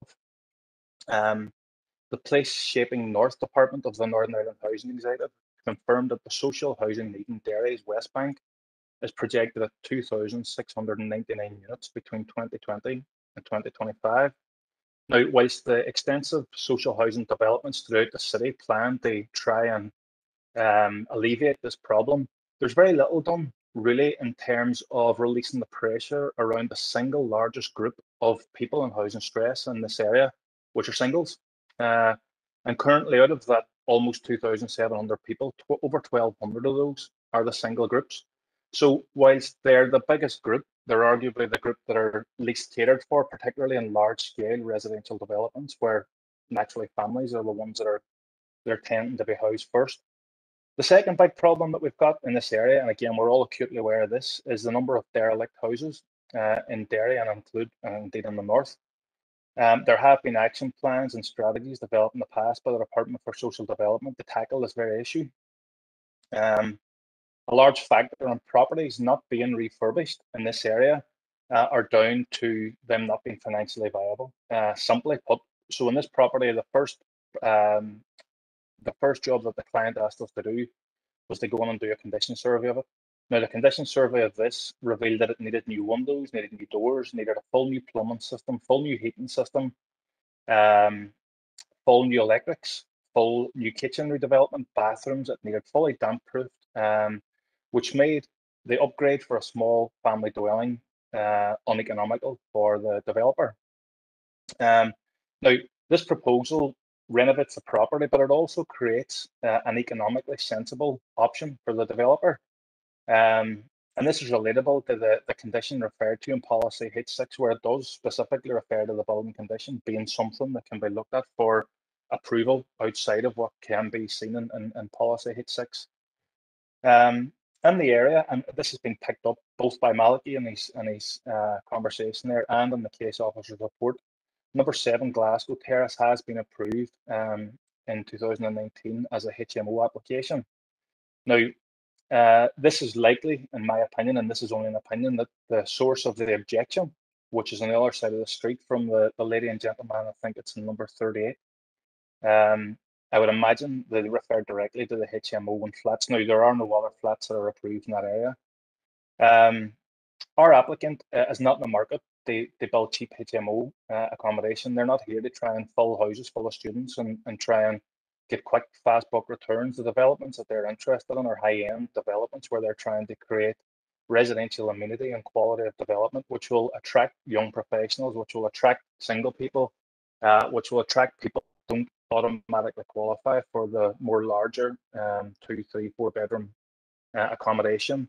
I've recently heard actually about the Kerala nurses coming to Derry, and they all come and they stay in the halls while they finalise their qualifications. But ultimately, then when they complete that and they move out and they're working on the field, they can find nowhere to live in Derry because of the chronic shortage of the type of accommodation which we're referring to in this application.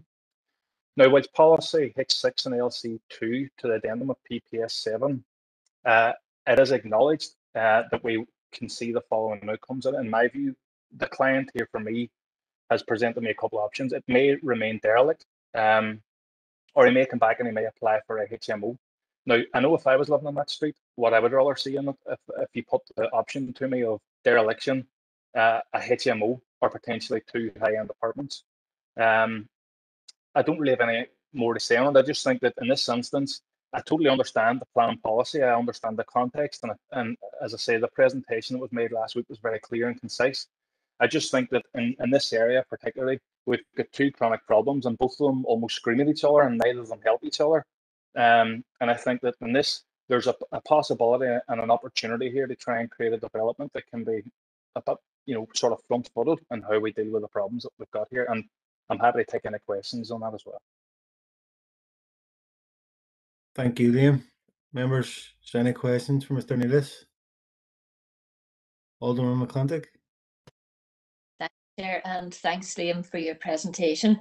And I appreciate what you're saying about the condition of the property at the present time, the dilapidated condition it's in. But you also said that your client prides himself in providing high quality developments, which is certainly something that we like to hear. And the fact that you mentioned about the windows, the doors, the plumbing, the electrics, all that has to be upgraded.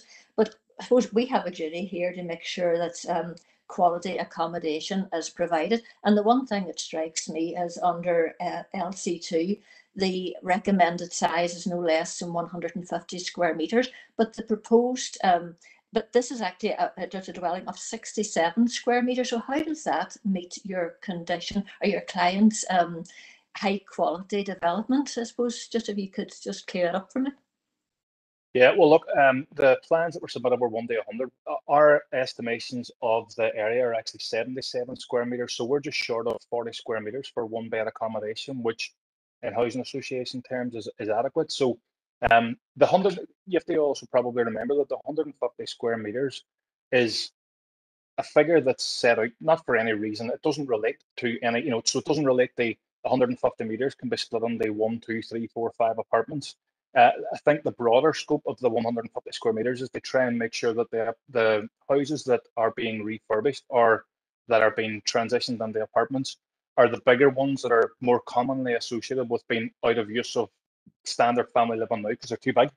But I also think that by creation of that policy, we're also missing the opportunity just by default because we haven't had a level or a threshold that's dictated in an old plan policy that we can actually create this really strong development potential in the smaller properties as well. So the size of the 2 proposed apartments are well within housing association standards in terms of the quality of living in it for 1 people apartments, but they don't meet a notional threshold that, again, I understand it, and I understand the policy very well.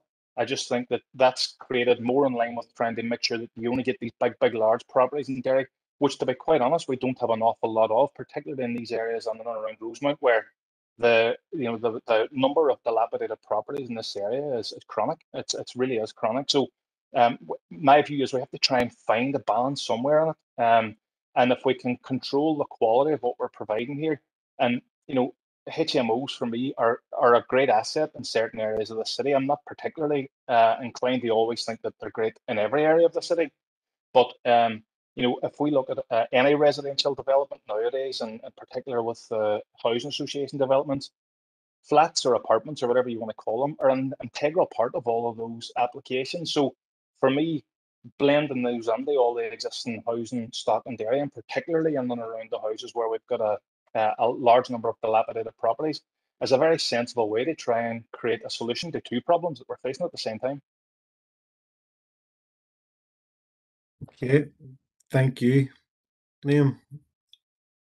Alderman McClintock, are you content with the response? Heard the response, shall we say that? I'll leave it at that. Thank you. Okay, is there any further questions for Liam? No. Thanks. Councillor Mellon, apologies. All right, Chair, thank you. Nearly missed you.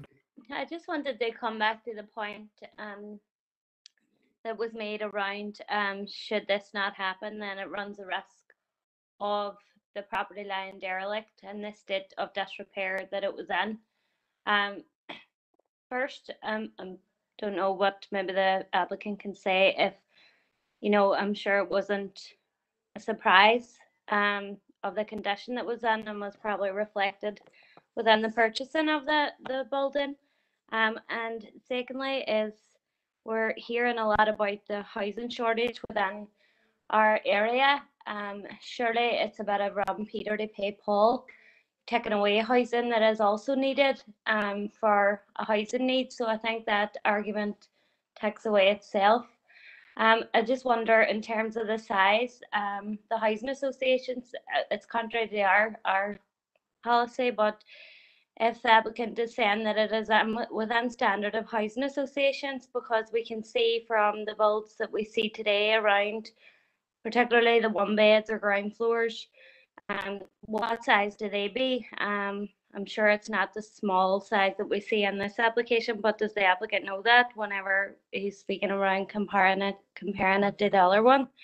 I just wanted to also state that, whilst we all are aware, as you said, that there is a housing shortage here, we need to ensure that we don't provide substandard housing in the middle of a housing crisis, because we'll be left with a legacy of that, and we see that from old ways of working. And I hope that this planning committee today remembers that we need to have a high standard of housing for people to actually not just survive but thrive in. I just wanted to make that note to the applicant. Yeah. Okay. Sorry, can I respond to that, Councillor? No, go ahead, Liam. So of that, there's no doubt, and as I say, that apologies if that looked like it was some kind of veiled threat. That wasn't the case at all. In terms of the development, normally around 37 square meters per floor would be a one-person accommodation. This is 38 per floor at the moment, so we sit just above the minimum threshold of that. I totally reflect your call for what is the higher quality of residential developments. But again, in terms of robbing Peter and paying Paul, what the housing executive and Place Shape and North have identified for us is that of those just shy of 2,700 people, the largest group is 1,203 people for singles. But they are also the group that are facilitated least and the multitude of housing developments that we're getting across the city, which accommodate for all of the others. So, for example, small families, 689, large families, 102, elderly, 208. So those three criteria are always the ones that are served greatest in the new build developments. But one bed apartments are, by virtue of the size of them and the scale of them, generally the ones that are serviced less, but that's the one with the highest housing needs. So if we just keep moving forward and we keep providing the ratio of housing that we are on all the social housing schemes, and we're all familiar with all of them in the town at the minute, the reality is that that singles group will continue to get larger, where the rest of them will continue to shrink. And all I'm saying is it's not quite robbing Peter to pay Paul. I think that we do have an onus on us to try and create provision for all of those groups. But what we're talking about here is the largest single group, and the group that is growing bigger than any other group, but is probably getting served least by all of the housing developments that are being built throughout the city. Okay.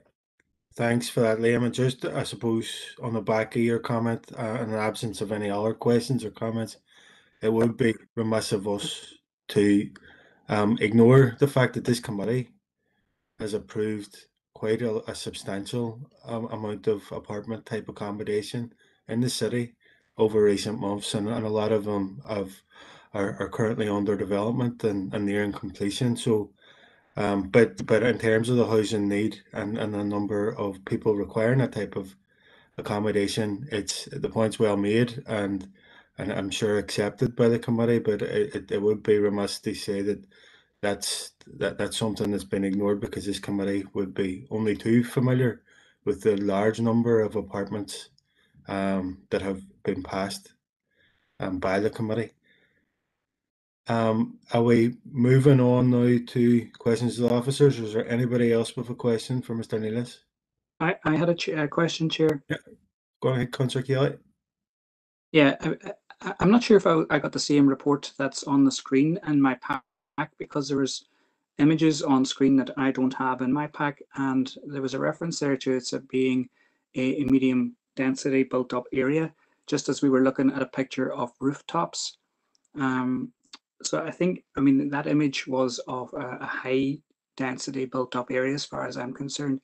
So there's aspects of this application which I find okay, but then there are other aspects, like that overhead image also showed a whole number of streets with not a single blade of grass. So I know you're talking, Liam, about comparing with housing association standards, but I was struggling when I looked at that to see where was the amenity space, because there absolutely is none. So I think in terms of the space comparisons, there are other considerations such as amenity. It's not just about what size of a bedroom or kitchen. Just on the other point then, Chair, is that there was reference made to a shared kitchen, but the plan I have on my pack shows 2 apartments with 2 kitchens, and I'm just wondering, could I clarify that that is 2 apartments with 2 kitchens, not a shared kitchen? Go ahead, Liam. Yeah, just to confirm that that is 2 single individual apartments with their own individual kitchens, bedroom, bathroom, etc. as well. Okay. And just can I pick up on the point as well, just on the amenity, and I think that's a very good point, well made. Now, naturally, when we're talking about places like Rosemount and we're talking about places like the Bogside and certain areas of Craigin, you have a natural deficit in amenity, and I think that's reflective of the planning policies back in the under whenever all this development was built. But what I would say is within a couple of 100 metres of this site, you have the Craigin Burn Park, which is one of the biggest parks, inner city parks in the city. So in regards to that, I think that there is quite readily available local amenity within a very short walking distance, literally only a 3-minute walk from the application site. And just to pick up on your point, Councillor Jackson, apologies, maybe I didn't make that point well. I don't for 1 minute suggest that there aren't any apartment developments being built, but there are no developments being built where the apartments are the prominent development in the broader term of the large scale housing developments, whilst the reflective number of people who are in need are those apartments. That's what I'm saying. So there's just a wee bit of a deficit of the requirement against the need. Okay, thank you. Is there any further questions from Mr. Nealis?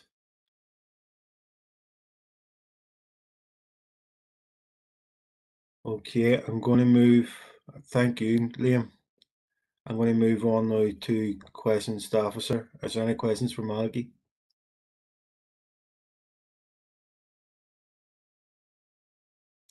Councillor Boyle. Thanks, Chair. Actually, I wasn't expecting any questions for Malachy, Chair, and I'm very much on mind to make a proposal here and now. Well, see if you hold it, because there's other indicated speakers. Can you let me back to make a proposal? I'll come back to you for a proposal. Councillor Harga, have you a question, or do you want to? Are you? I have a question for Malachy. Yeah, go on ahead.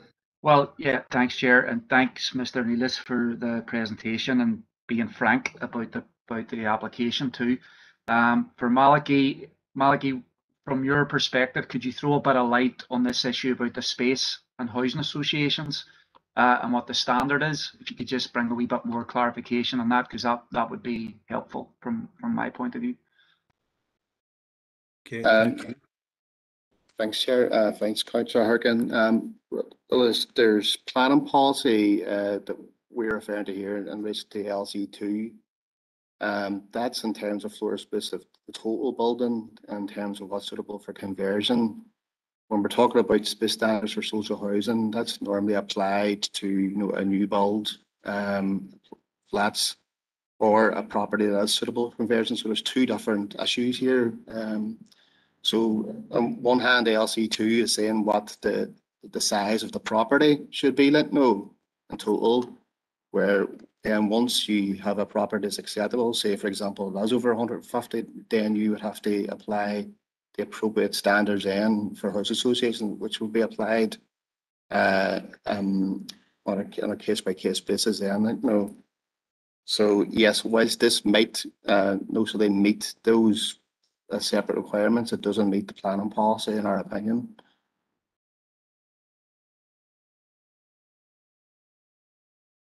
Does that help? Thanks, Councillor Malcolm. Harker? Thanks. Thank you, Chair. Okay, is there any further questions for Malachy?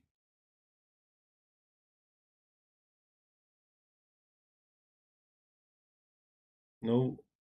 Councillor Boyle, does the question that Councillor Harkin asked, does that change your opinion in terms of making a proposal? It actually does not. In fact, it supports the proposal I'm planning to make, Chair. So am I okay to go? Yeah, go on ahead. Okay, Chair. Well, based on the officer report, based on my extensive knowledge of the neighbourhood, and I know that Liam, the agent here, has done much, and he's been very frank and open, and he's done much to try and convince the committee here today, but I'm not convinced, and I regret to say, on this particular occasion. And we have to pay attention to the reasons why we shouldn't be convinced. It is outside the designated flat zone. PPS 7 has not been overcome, or indeed policy H6. It's important to safeguard the character of these particular types of residential areas. These houses are still, in my view, suitable for single family accommodation, and I do support policy H6 in regard to that. In truth, for want of a better way of putting it, the proposal here is for two tiny flats, and for me that would be, if we move below the threshold of 150 meters square, for me that would be the straw that breaks the camel's back. And where do we stop in relation to that sort of development? And I understand that developers will buy properties with a particular view, but it would have been known that this is outside. It should have been known, certainly I would have suggested that this was outside the designated flat zone. And I suppose in some senses there's a suggestion here that buyer beware, because again what's being suggested here, with all due respect, are two flats that you, for want of a better way of putting it, you couldn't swing a cat on, as we say. So, based on that, and actually knowing the area as well as I do, it's called Glasgow Terrace for a reason. Actually, it's what's in what we used to be referred to as the Scots Quarter, and these houses were built for workers who came over from the Clyde way back in the day to work in the Derry shipyard, which is now where Sainsbury's is. And we all know of the size of the type of accommodation that workers like that were expected to work to live in with their families. These are by no means large family accommodations. However, I do believe that there still should be retained for families, and so therefore I'm proposing that we support the officer recommendation to refuse the application. Okay, thank you, Councillor Boyle, and I note that Councillor Mellon agrees with the points that you made and has agreed to second your proposal. Councillor Harker. Yeah, it was just to say, look, I agree with Councillor Boyle's proposal. I think that Liam has made us aware, and we're already aware of it, about the desperate need for all types of housing across the district, and Rosemount to Glen is no different. And there is a crying need for single flats, but there's also the issue of the quality of those, because if we agree to this now, I think that will then set a precedent that would makes it very hard to roll back from when the next application comes before us, and then we've got a problem with tiny apartments. And I think that's not the way that we want to go. I think we have to keep pressing for the kind of quality apartments that we need, that are the right size. I think the residential, it's still a very residential area. I think we want to, I hope that the applicant will do up this house so a family can live in it, and not retreat out of the plan to kind of fully renovate it. But I am going to support the officer's recommendation on this one. Thank you, Chair. Okay, thank you. Councillor Mooney. Chair, thanks for letting me in. Just on a personal note, I was born and reared the next street across from the applicants where the application is. So I know that area very well. I know the houses. I lived in exactly the same type of house. And in my view, I think Councillor Boyle and the rest of the speakers have actually hit the right note. They should be, primarily used for families, and I don't think it would be probably suitable for those type of units. But that's all I just wanted to say. Thank you, Chair. Thank you, Councillor Mooney. And I suppose just to add my own voice, because I agree with a lot of what Mr. Neelis had said in terms of his presentation, and there is some parts of our city where there's a high housing need, and then there's also high levels of empty properties, and that is something as a council, as a committee, that we should be working to address, and we are working to address it. I would have very strong concerns that that reduction of standards is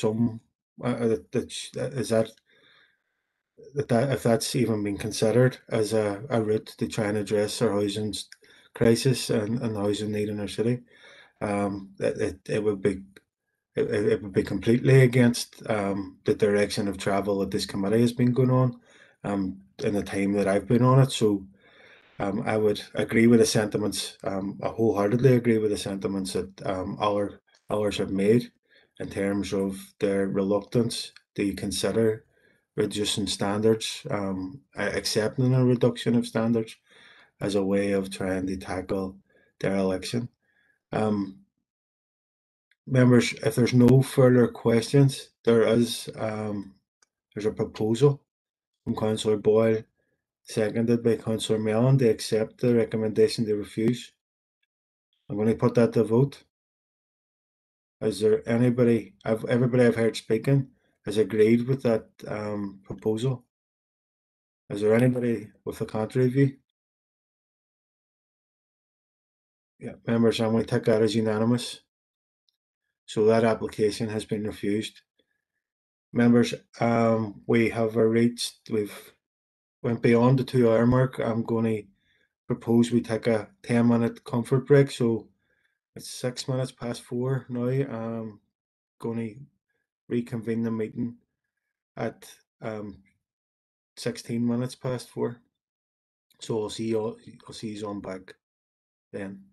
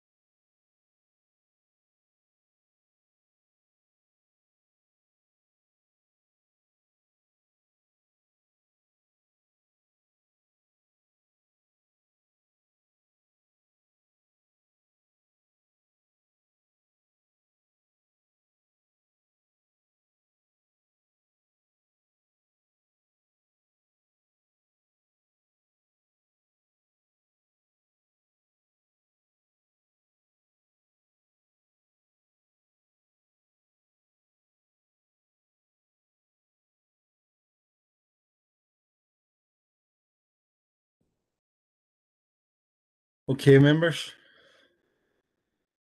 We can, everybody ready to resume the meeting?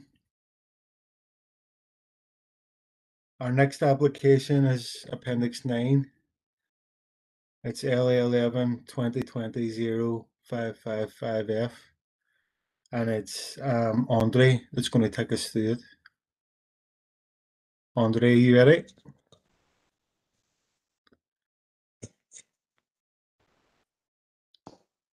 Yeah, thank you, members. This is item 9, LA11 2020-0555F, and the proposal is for the development of a new school for Ardnashee School and College with associated playgrounds, ball courts, car parking, landscaping and site works, and the location is 122 Northland Road, Londonderry, BT480AW, and the recommendation is to approve. So members, the site comprises the former Foyle College Junior School and associated playing fields and parking area. The former school was seriously fire damaged in July 2018 and was subsequently demolished. Therefore, currently there are no buildings on the site. The site is zoned as existing open space in the Derry area plan, which is the case for all school sites in the city. There have been no intervening uses on the site since the previous school was used. The site is surrounded on all sides by residential development, and the Northland Road is to the northeast of the site, where access to the new school is proposed from the existing entrance. The existing St Mary's College is located to the east on the opposite side of Northland Road. This is an aerial view of the site taken recently. The hard stand of where the Foyle College building stood is visible, as is the adjacent parking area and associated playing fields. These slides show recent photographs of the site. These photographs are taken from the Northland Road and show the entrance to the site, which will be utilised for the new Ardnashee School. And these photographs, members, show an internal view of the site and of the existing avenue used to access the Foyle College and will be used for the new school also. This slide shows the proposed footprint of the new school. Northland Road runs along the bottom of the plan and access is proposed off the existing access point and avenue. The new school has a larger footprint than the old Foyle College school due to its necessary design requirements to provide for a single-storey building, providing for suitable educational facilities to meet the curricular needs of 340 pupils with special educational needs. There is car parking to the front of the building and an area for bus circulation and drop-off pick-up facilities. All traffic circulation will be to the front of the school building, and the rest of the site will be utilised for play areas and extensive landscaping. The proposed school building is single-storey, designed in line with the applicant's requirements. The scale, massing and design are appropriate to the character and topography of the site. Officers consider the design as attractive and functional. The main materials to be used include clay facing brick, colour cladding panels, glazing and render finish. The top elevation is that which faces onto Northland Road, and the bottom elevation on the slide here faces towards Glenbank Road. These are the proposed elevations towards Lintonwood Park and Hatmore Park, and due to the manipulation of levels on the site and the low elevation of the proposed building, there will be limited views of the school from the surrounding residential properties. And this slide shows proposed elevations of the sections of the school building from the internal courtyard. So these 3D visuals, members, were submitted by the agent during the processing of the application and show the new school building set within the context of the site. And these are just further 3D visuals of the building and the internal courtyard. And as stated earlier, the applicant is proposing to alter the existing levels on the site to effectively lower and create a level surface area to provide for the school building and its immediate facilities. The land will be sensitively graded and landscaped to the north and west to provide an attractive environment. And this is just showing further sections showing the school building set into the site. So members, the following consultees were consulted during the processing of the application. DFI Roads, NI Water, Environmental Health, Historic Environment Division, NIEA Water Management Unit, Regulation Unit, Natural Environment Division, Shared Environmental Services, Lochs Agency and DFI Rivers, and they all had no objections subject to conditions and informatives. And also members, no representations were received during the processing of the application. So as set out in detail in the planning report, the application has been assessed against the Derry Area Plan 2011 and the following relevant policies: the SPPS, PPS2, PPS3, PPS6, PPS8 and PPS15. And officers consider that the proposed development is in accordance with relevant planning policy. So in conclusion, officers consider that the proposal is considered acceptable and that it is in accordance with the Derry Area Plan 2011 and all other material considerations. The principle of a school on the site is acceptable, as it was previously a school, Foyle College Junior School, on the site. The site is considered to be a brownfield site and there has been no intervening use of the land. The site has been vacant for a number of years and this proposal will bring a vacant site back into use.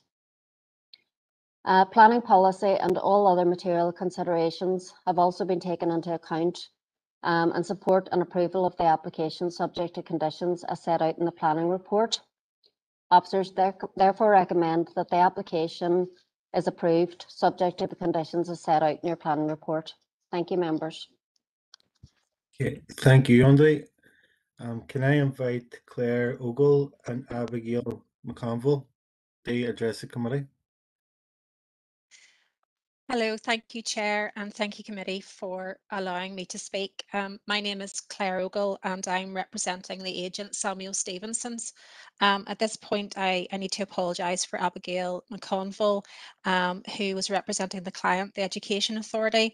Unfortunately, she's been unable to access the meeting via the EA IT system, so I'll be representing any sort of questions on her behalf as well. At this time, I don't wish to make any further representations, but I'm very happy to take any questions from committee members. Thank you, Chair. Okay, thank you, Claire. Is there any questions for Claire, members?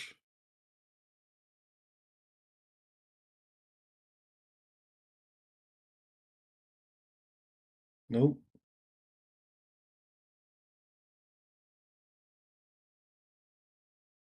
Okay, thank you. I'm going to move on now to questions.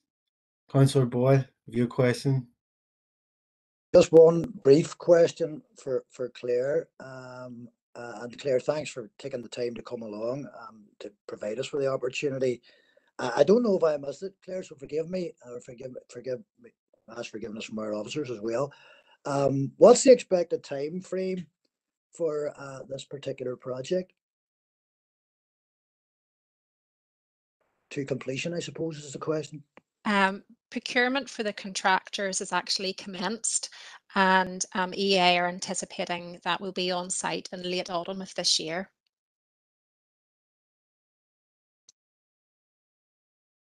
With the completion date of potentially?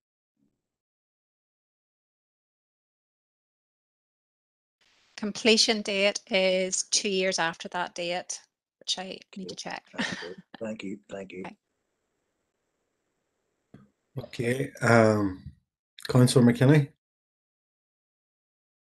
This is really more of an interest question. The pitches across the road from the actual old site, are they included in this project?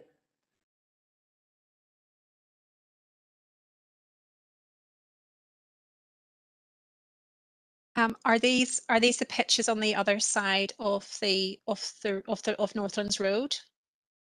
If it is, sorry, I should have said that. Sorry, yes. No, it's not. That doesn't form part of the site.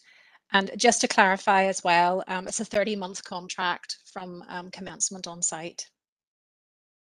The pitches opposite aren't owned by EA. Okay.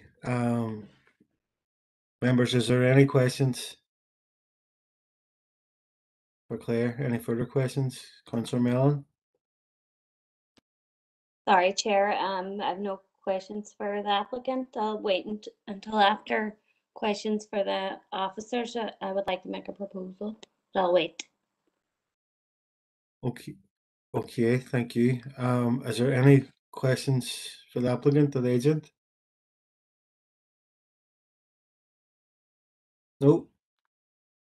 Thank you, Claire. I really appreciate you waiting and appreciate your patience on it. And I suppose that no, we'll leave it at that. We'll move on to the questions to the officer.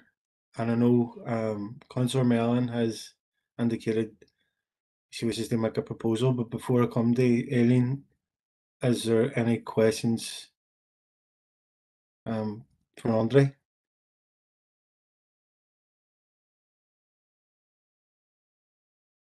No.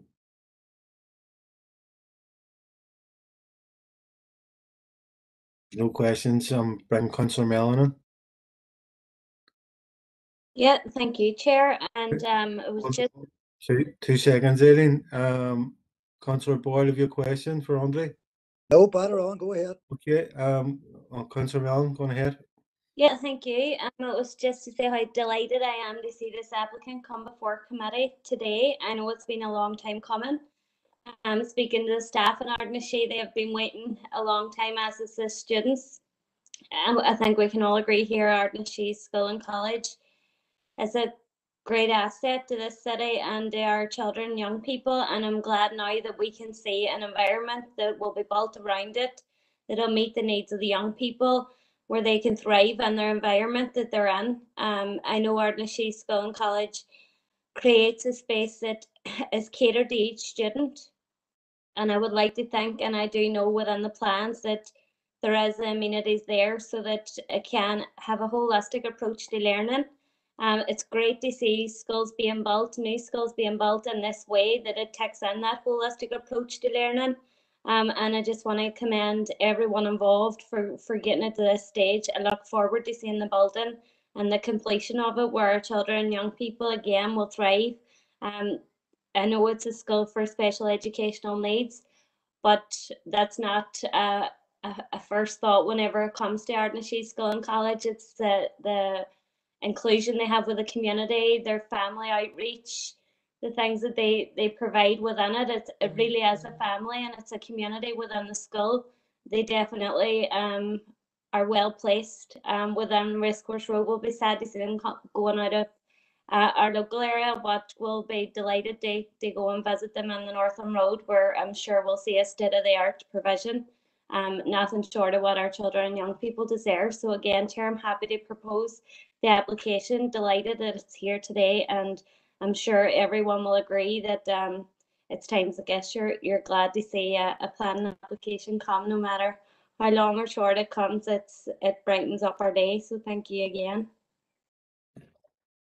I would concur, and I suppose it is very rare whenever you're reading their planning papers that an application brings a smile to your face, and this is certainly one that did to me when I was reading the report. So I get exactly where you're coming from, Councillor Mellon. And I note that in the chat box, Alderman McClintock has indicated that she seconded that proposal. Councillor Boyle. Could I speak to it, Chair? Yeah, you can. Yeah. Thanks. Yeah. It gives me absolutely great pleasure to second this, because I was a member of staff in Ardnashee, and I just believe it's about 20 years ago, and it even then the whole idea of moving to a new campus was being muted. In fact, there had been disappointment after disappointment. So I really was thrilled, as you said, just to read this application when it came before us. I kept thinking, I hope there's nothing here to object to. I mean, just Ardnashee School is and was the heart of the community, and it's so sad to see them having to leave Racecourse Road, but it obviously did no longer fulfil the specific needs that they had.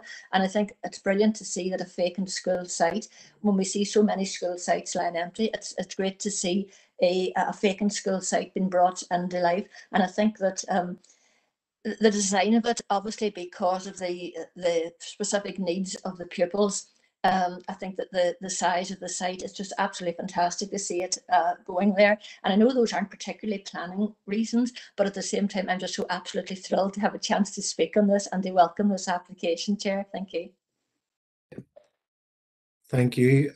Councillor Boyle. Thanks, Chair. Well, evidently, I'm not going to say anything that counters what our two colleagues have just said in relation to this application. It's been very, very well prepared. Maybe it's been a little while in the coming, but it's here now, and I think it's, it is a day for celebration.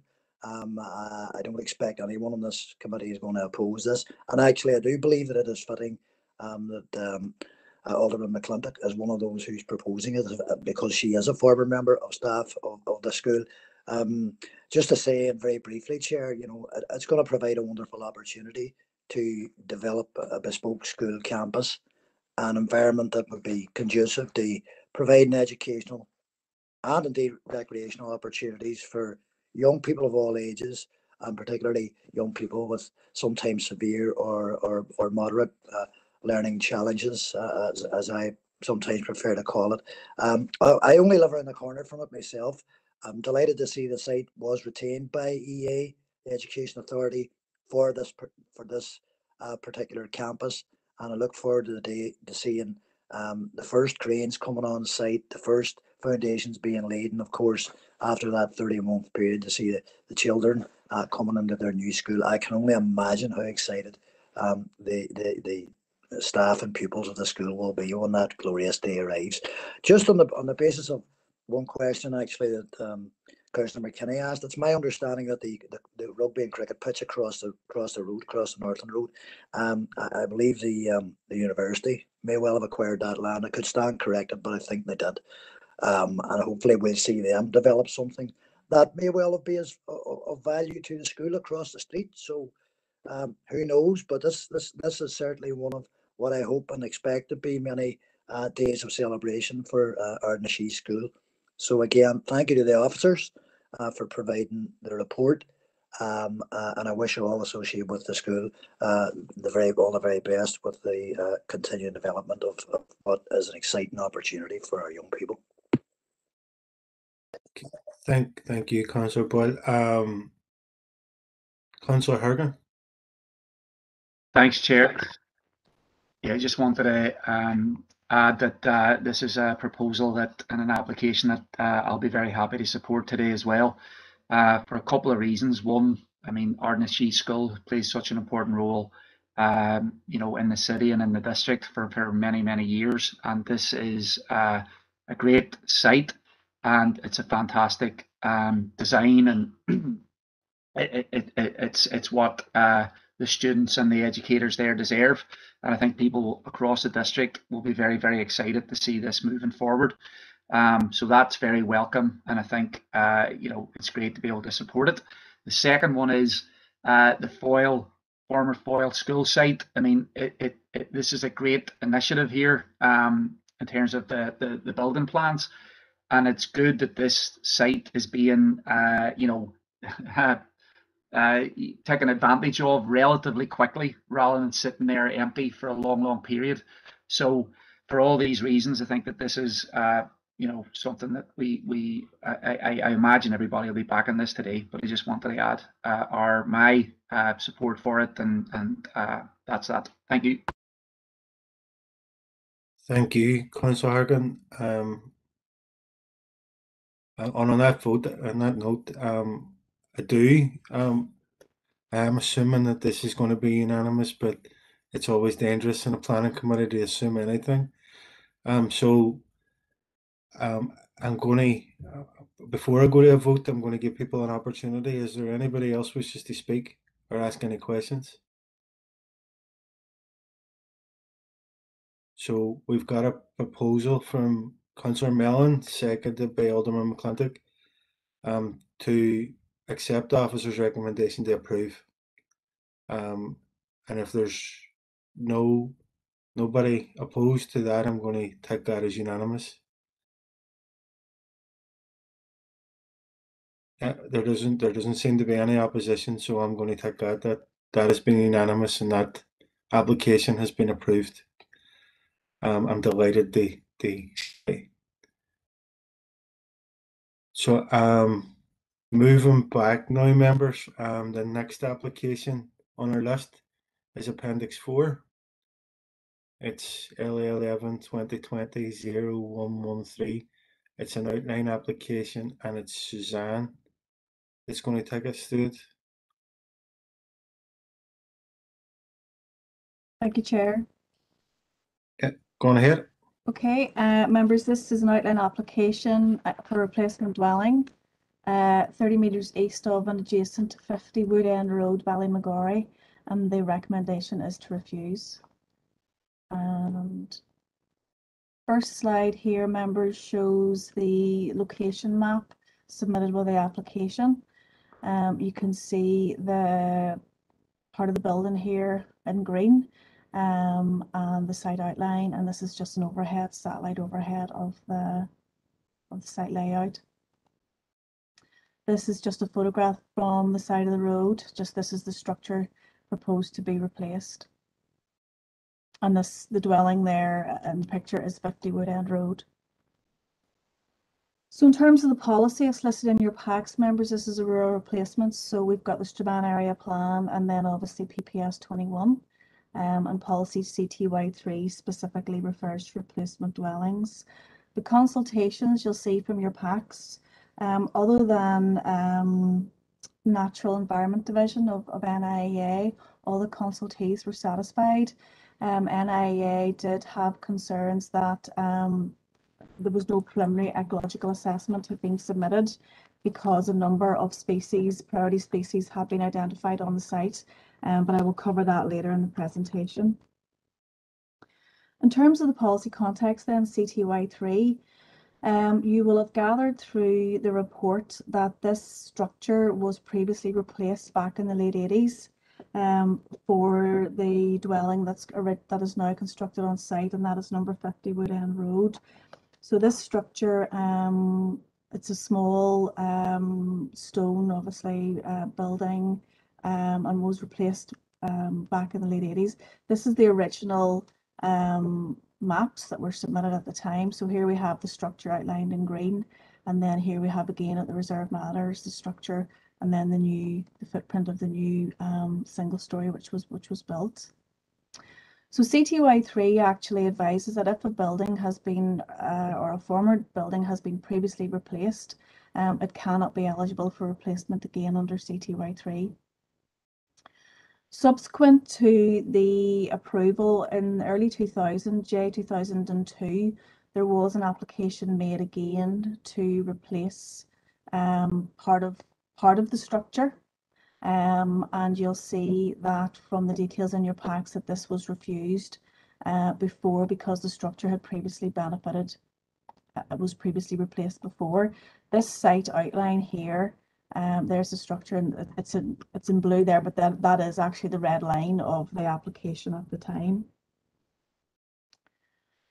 Then in 2010, we had another planning application to replace part of this structure. Again, this was, at the time, this was actually assessed under PPS 21, and this was refused on the same principle that the structure had already been replaced, and it actually went to plan appeal as well, and at that time it was considered that there was insufficient evidence to demonstrate that there was ever two dwellings. So really where we are at the moment in terms of what has changed is we have another letter in from a person who advises they used to live in the property when it was two properties. This evidence was provided as well as part of the 2010 application and the planning appeal. So there's no change in evidence there. We've asked for any other evidence which we haven't been able to get our hands on. So officers are content that the proposal doesn't meet CTY3 and it's not eligible for replacement. In terms of integration, we've assessed that because the roadside hedge would have to completely go for visibility displays, that there would be an issue with integration there now on the site, and it would be quite open. And we've got concerns that it doesn't meet CTY 13 as well. The other issue which is now relevant is to do with the natural heritage and biodiversity assessment. And you'll probably be aware now, members, that most applications do require a biodiversity checklist. That, depending on the outcome of that, it may require a preliminary ecological assessment. So in this case here, we had liaised with the agent. We eventually got about 3 biodiversity checklists. I think the first one wasn't completed by a suitably qualified person. Then we went back to the agent to advise, so that the last biodiversity checklist did actually advise that there were possibly priority species and habitats on the site that would need further assessment. And normally what would follow then is that the agent would submit a preliminary ecological assessment. In this case here, we've asked for it to be submitted. Nothing has come in. So there's insufficient information really to demonstrate that there'll be no impact. And I think the main issue here is really obviously bats, given the old structure. And NED have actually commented as well that there is some evidence of newts on wetlands adjacent to the site, which would require to be further surveyed, and also some priority hedgerows that would need to just be considered further in any ecological assessment. So without that information, members, we're unable to conclude this satisfactorily under PPS2. So in terms of the proposal then, obviously, in summary, really, it has already been granted previous replacement. We're unable to grant another replacement on the site. Because of the lack of integration, the site will be quite open, and we've got insufficient evidence to prove that, there'll be no harm to any protected species. So in summary then, members, officers should recommend refusal for the reasons highlighted here and also in your packs. Thank you. Thank you, Suzanne. Members, there's no requested speakers for this, so I'm heading straight on the questions to officers. Is there any questions for Suzanne?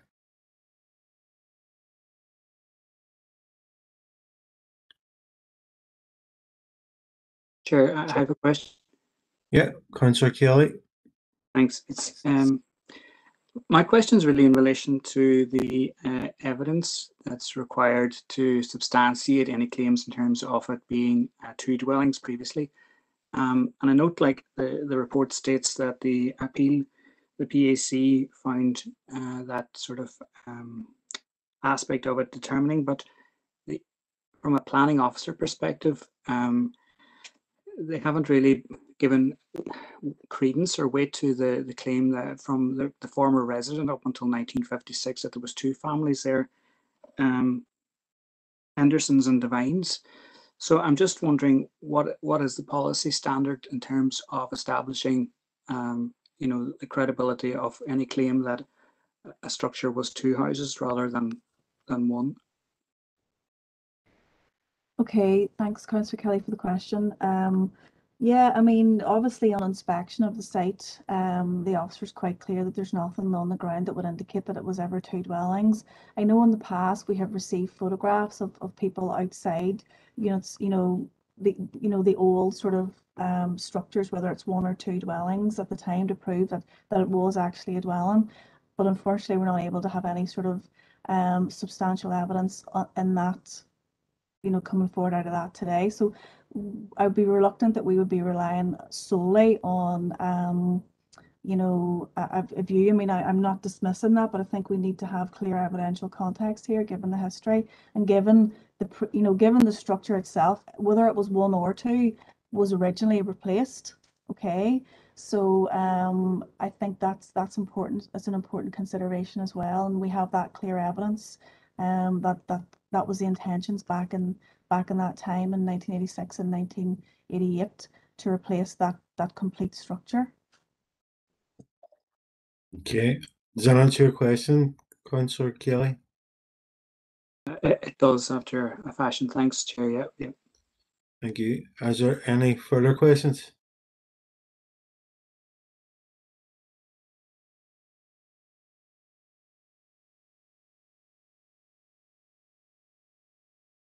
No. Members, there's a recommendation in front of us, which Suzanne has outlined. Is there any thoughts on the recommendation?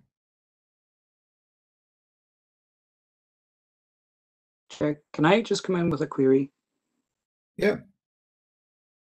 I'm just wondering, has that been communicated to the agent or the applicant that, in terms of the evidential base required, in terms of establishing, have they been told what is required for them to get that over the line? And I suppose the follow-up question that is maybe more speculative is, if that had happened, would that have changed that aspect of the consideration of the application?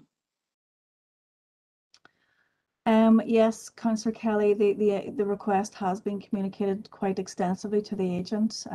There's a very large file sitting beside me here, lots of requests in terms of all the information that's outstanding.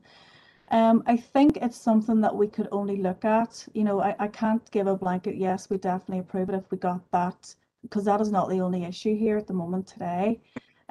So I think we'd have to look at that very carefully and to what extent that is. So I can't, I'm not able to give you a straight yes or no on that. But be reassured that we have communicated extensively with the agent on this to try to get information in, and we've been unable to. And finally, Chair, just in terms of the reference in the report to a previous demolition condition, is that condition, I suppose maybe it's beyond the enforceable time period now, but given what you're saying in relation to the protected species or the priority species, is that condition now effectively being waived? That condition, Councillor Kelly, would be immune from enforcement now. But we would be, just because it would be immune from enforcement wouldn't mean that we wouldn't consider it's appropriate to ask for the issues under PPS2. I mean, there's nothing stopping anybody taking a roof off or whatever without any notification to the planning department. So we're just looking at the facts of the case when we're dealing with it and applying the policy appropriately. So that's why we'd be asking it to be considered. Yeah, I think there's an element of eyesore about it, and I think it would have been better one way or another maybe to have something happen on that site, just given that it is now within the reintroduced greenbelt zone. I suppose that it's unsightly, and I'll just make that comment. Thanks, Chair. Okay, thank you, Councillor Kelly. Councillor Gallagher, did you wish to make a comment?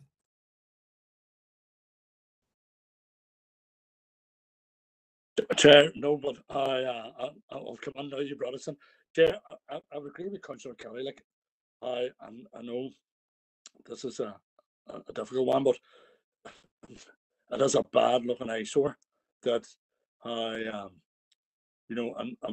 as a planning committee, we're actually saying that's the way it's going to remain.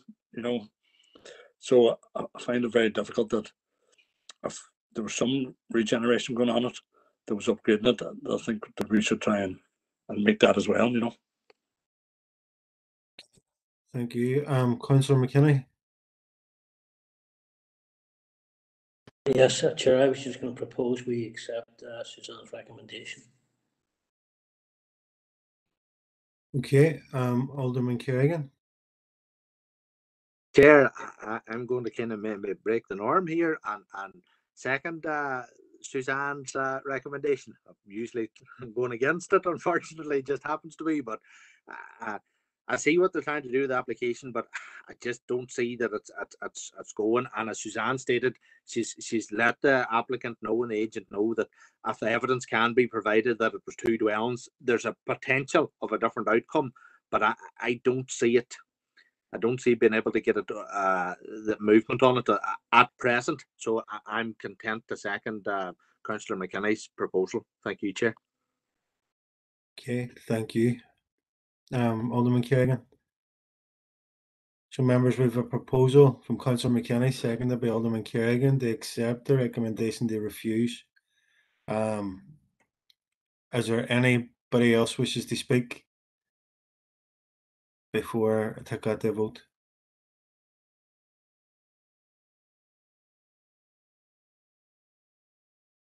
No.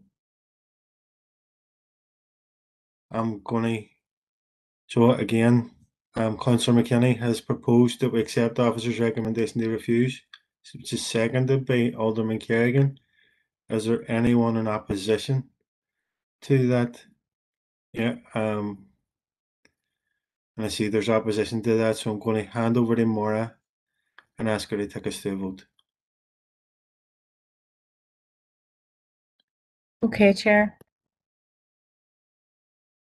So this is item 4. The proposal is to accept the officer's recommendation to refuse the application.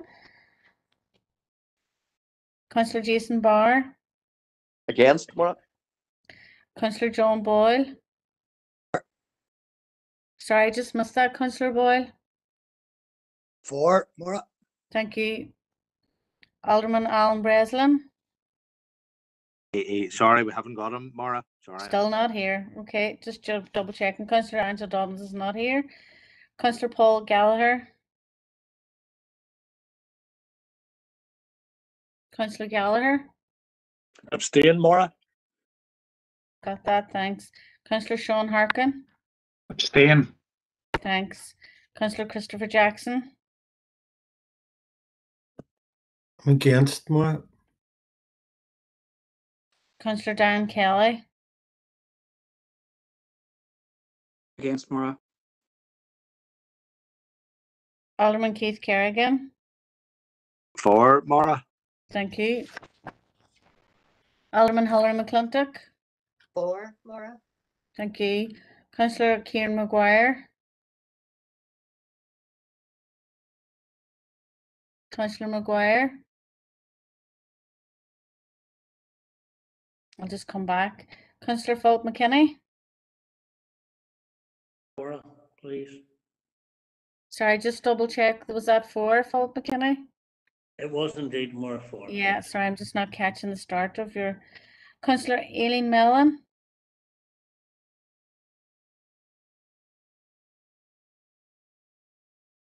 Councillor Mellon. I'll come back. Councillor Sean Mooney. For, Maura. Thank you. So I'll just go back again to Councillor Kieran Maguire. I'm not getting anything there, Chair. And Councillor Aileen Mellon. Abstain, Maura. Right. Okay. Chair, do you want me to proceed to tot that up without? Yeah. Okay, thank you.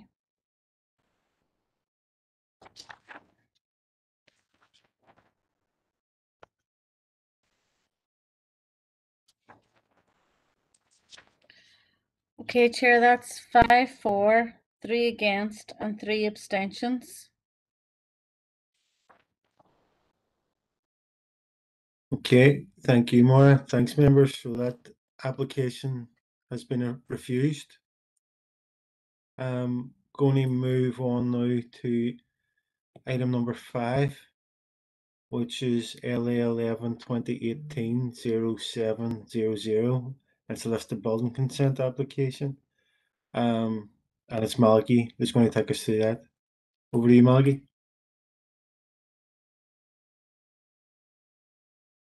Yep. Thank you, Chair. Just bear with me, trying to get this share in here from it. So, yeah.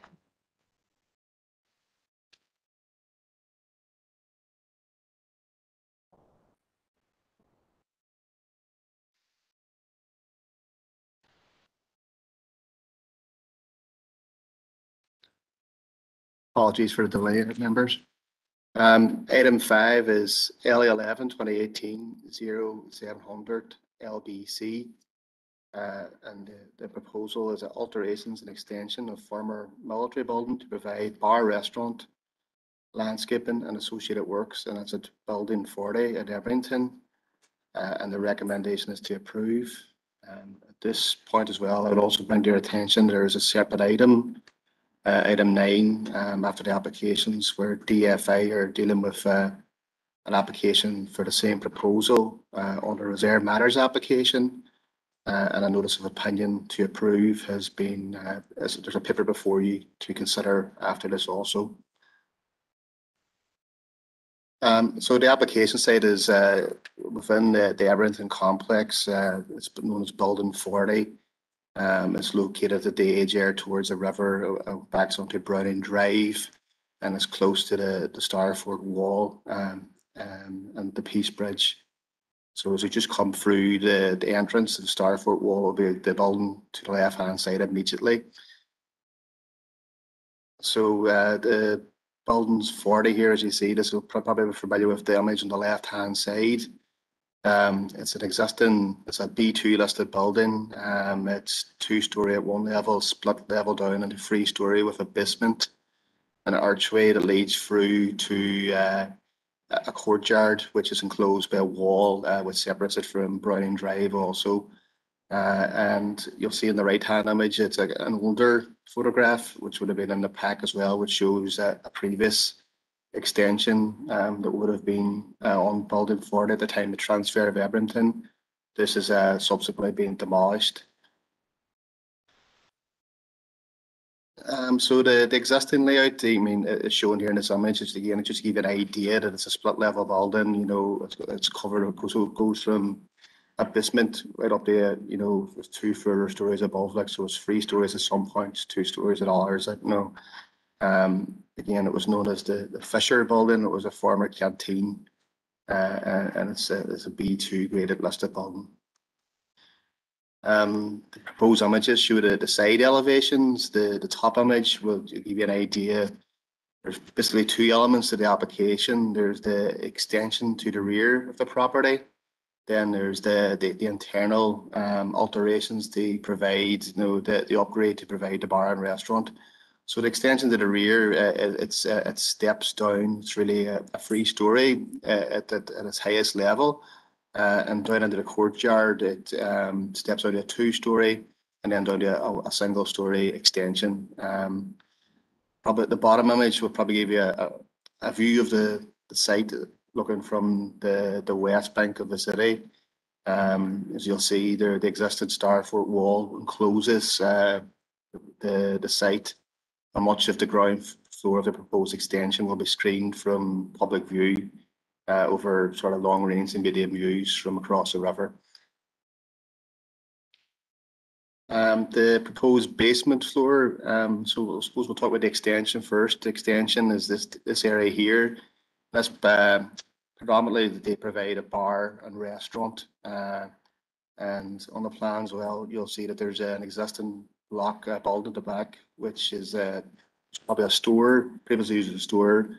Proposes there'll be a toilet block and converted. And then internally at the basement floor level, it's proposed that there'll be a bar restaurant with access out in the existing cobbled courtyard, which will be enclosed with sensitive use of materials as well, you know, which have been approved by HED.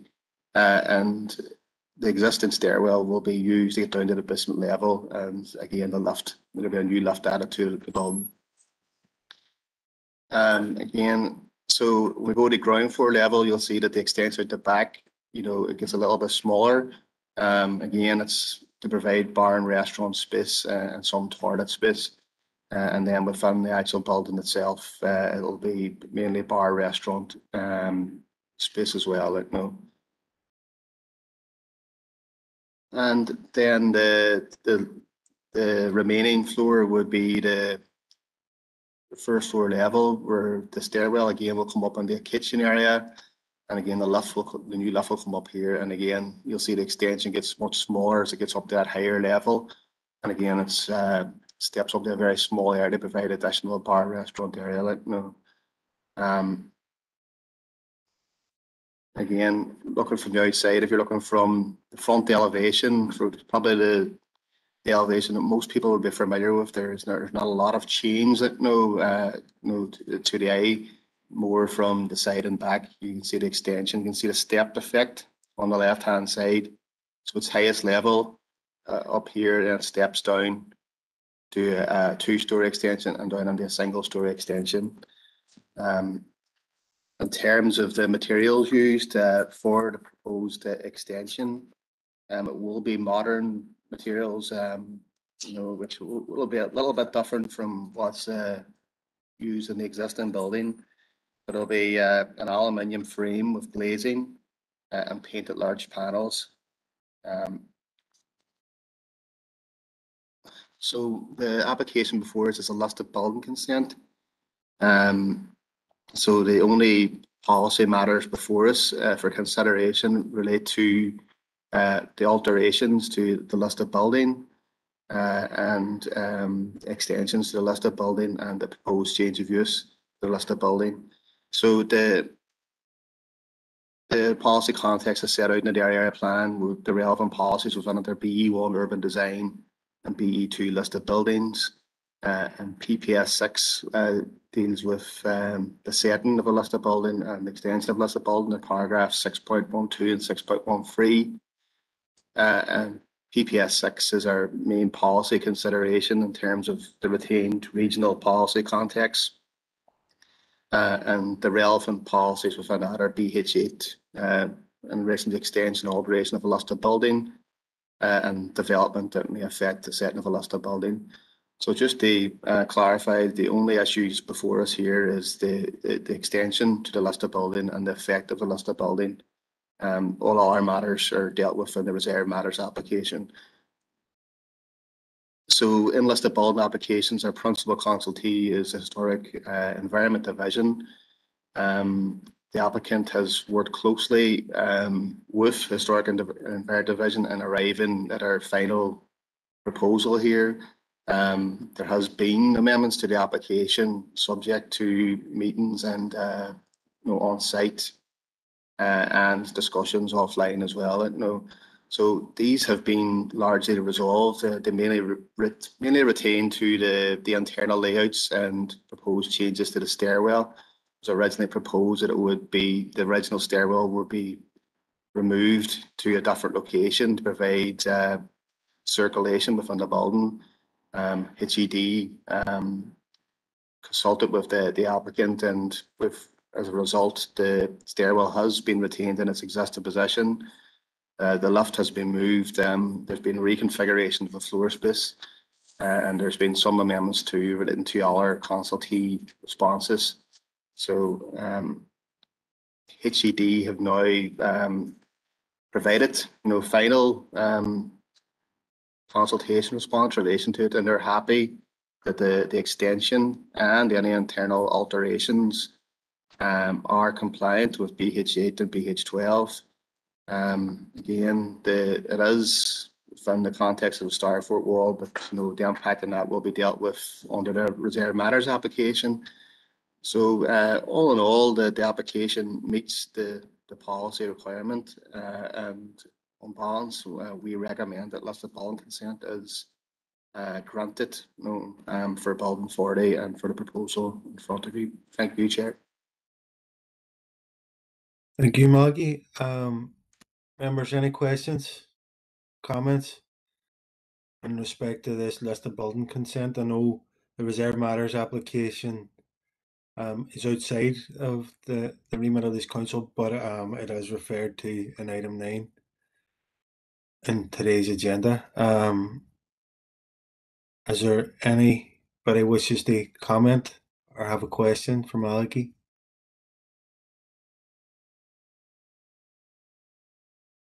No.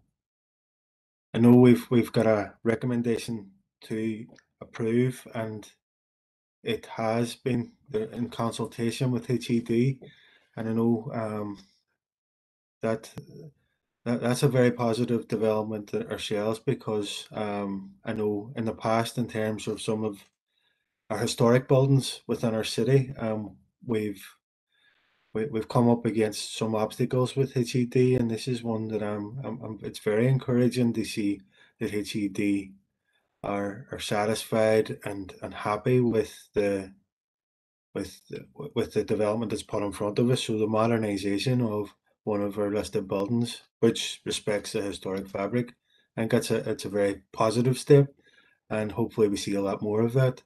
I just seen out in the chat box that Councillor Boyle has proposed that we accept the officer's recommendation to approve, and Councillor Mellon has indicated she's happy to second it.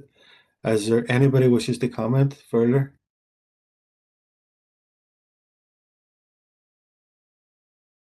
No.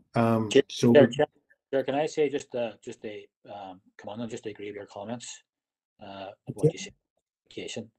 Indeed, it's another proposal that is going to mutually benefit the site at Edmonton and bring it on.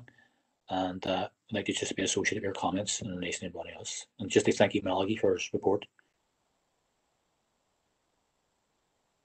Okay, thank you. Now, before I'm going to head on to a vote now if there's nobody else that wishes to speak. So we've got a proposal from Councillor Boyle, seconded by Councillor Mellon, to accept the recommendation to approve. Is everybody in agreement? Is there any opposition to that?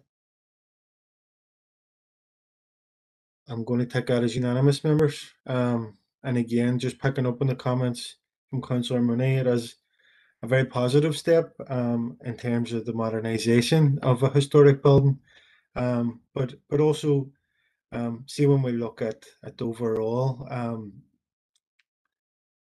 use of the building, no, this is for a bar and restaurant, and hopefully we're moving towards a time whenever bars and restaurants are going to generate and benefit from increased footfall within our city centre, and it's very much in keeping with our vision that we see for Edmonton Square to become incorporated as part of our city centre. So it's going to be a key element to that, and it's one that I think is very exciting. So it's another positive that's coming from today's meeting.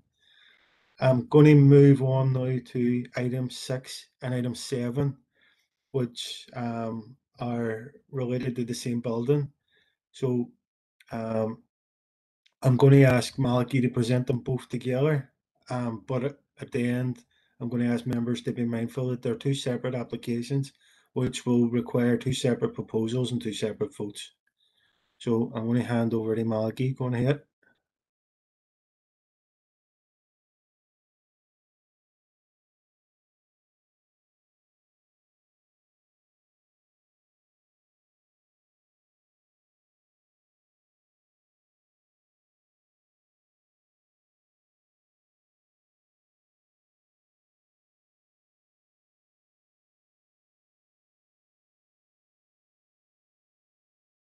Malachy, you're on mute. Sorry, apologies. Sorry, just to clarify in relation to items 6 and 7, it's not the same building as the previous item. It's building 63. It's a separate building within Edmonton Square. It's items 6 and 7 are L11 2021 0269 and L11 2021 0095. And it's the application is a removal of existing rear extension due to structural instability and rebuilding of the same to match dimensions and aesthetic appearance. And the application site is building 63 Edmonton Square, and the recommendation to approve. Thank you, Malachy. My apologies. I was referring to that item 6 and 7 were in relation to the same building. That's why Sorry. That's why they were being presented together. Sorry, Paul, I picked you up wrong, Chair. Sorry. So the application site is again within Edmonton Square. It's located, as you've seen in the attached images. You're probably familiar with the clock tower building, and then there's building to the left side at the corner, with the steps going up from it. No, it's the corner site opposite the cafe there. So here's an attached image which you may be more familiar with. It's I guess curtained over because there's remedial work's been done to the site. But it's quite a prominent building at the corner site of Edmonton, and it's been subject to previous approvals. And you may be familiar with the hotel application, which is approved, so it forms part of that application site. So the existing elevations here, the application relates principally just to this small extension to the rear, which needs replaced because of instability issues and asbestos issues. So the proposal is effectively, as you'll see from the existing proposal, is to replace like for like. It currently has a stairwell and some storage at the basement level. So in terms of what you're going to see visually, it's going to be the exact same, only with more modern materials. Again, this is the floor plan, so it's this very small area to the rear of the property. It's so in terms of policy context, those are quite a minor application. The same policy context would apply as the previous application in terms of BH8 and BH11 in terms of extension to a listed building. This is a listed building. We have consulted HED and they're content that this is okay subject to conditions. These are remedial works necessary due to the structure being unstable. Again, here's the reasoning being for the removal of render and asbestos. So these are just necessary works that we that require permission and listed building consent, and we have to put before you because they're within the Ebrington complex. So in summary, our recommendation is that the application, the full application and the listed application are approved. They'll have no adverse impact and they're compliant with policy. Thank you, Chair. Okay, thank you, Malachy, and my apologies for the confusion at the start.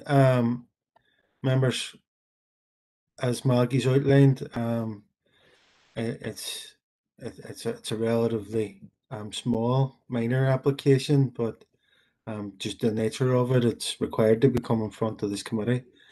Alderman McClintock. It's not a question, but as you said, it's a minor alteration. I'm happy to propose, if that's in order, that we accept the officer's recommendation both on item 6 and item 7. It is good to see, even if it is small changes, it is good to see things happening in the Ebrington site. So very happy to propose the two applications. Thank you. Okay, thank you.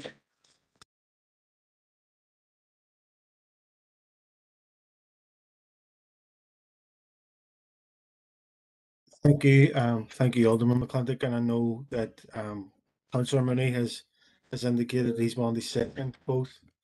But before I go to a vote, I'm going to take them separately. So first, the proposal from Alderman McClintock to accept the officer's recommendation on the full application, item 6, which is seconded by Councillor Mooney. Is there any objections to that?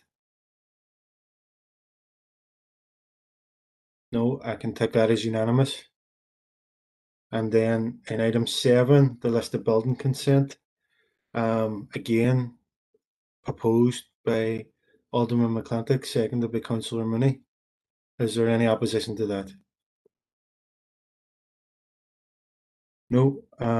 So those both applications have been approved, and that concludes the applications for today's meeting. Moving on now, on a relevant item that's been referred to already, it's a DFI notice of opinion in relation to Building 40 in Ebrington Square, and I'm going to hand over to Suzanne. Thanks, Chair. Members, so item 9 is in your packs, and basically, obviously, we have received communication from the department in the form of their proposed notice of opinion on their intentions to approve the reserve matters LA 11 2018 0936 for the works at Building 40. We have outlined today the details of the list of building consent, and those are aligned with the reserve matters as well. And the department are seeking council's consideration if there's a requirement to seek a PAC hearing in respect of this case, given it's been dealt with by the department. So in line with the paper, officers are advising members that there's no issue with the proposal. I mean, there's 9 conditions being proposed, 28 informatives. Everything seems to be very well covered And as a council, we're very well aware as well of what's happening. So we would have no issues and no recommendation to seek a PAC hearing in respect to this case. Happy to take your views. Okay, and I suspect that the committee will concur, but again, not running the danger of assuming anything. So members, I'm here keen to hear your view. Are members content with the Chair? Yeah. It's Dan here. Councillor Kelly, go on ahead. Thanks. Yeah, you're correct, and not to assume. No, I'm only joking. I don't have an issue with the notice. I'm just curious to know why the department undertook to determine this reserved matters application. I don't see anything in there. I was just wondering why we didn't hear it at council, why it was the department that undertook to hear and determine this application. Through the chair, Councillor Kelly, the department will determine the reserved matters for cases that are regionally significant. So they originally, I think, determined the outline. Maybe Maura, you want to come in and clarify that, if there's any issue with that, but they will deal with any reserved matters on the site.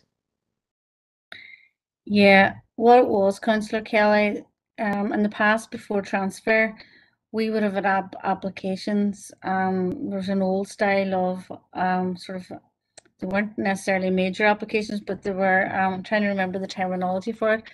But Fort George and Ebrington were both being dealt with here locally as outlines. And just before transfer, both of those applications were removed and taken in by the department. So we didn't issue them here as an advance transfer. So therefore, DFI took those on, and that meant that subsequent reserve matters following that on both of those sites are potentially always DFI planning applications. So hopefully that clarifies that for you. Great, thank you. Okay, thank you. Is there Alderman McClintock, do you wish to come on this one, or is your name that's in? Just and I thank Councillor Kelly for his question there, because I was wondering exactly the same thing myself. And thanks to Maura and Suzanne for the clarification. No, I'm happy with the reassurances given by Suzanne on this, that there are no particular issues and that there's no point in looking for the packed hearing on this. So happy to go with the officer's recommendation just to go ahead with this. Thank you. Okay, thank you. Councillor Kelly? And Councillor McClintock, or Alderman McClintock's proposal. Okay, thank you. There's nobody else indicated to speak. If is there any opposition to that? Yeah. Going to take that as unanimous. Members, items 10, 11 and 12 are open for information. I know I want to bring Suzanne in on item 11, but before that, is there anybody wishes to raise anything out in item 10, the planning appeals update? No.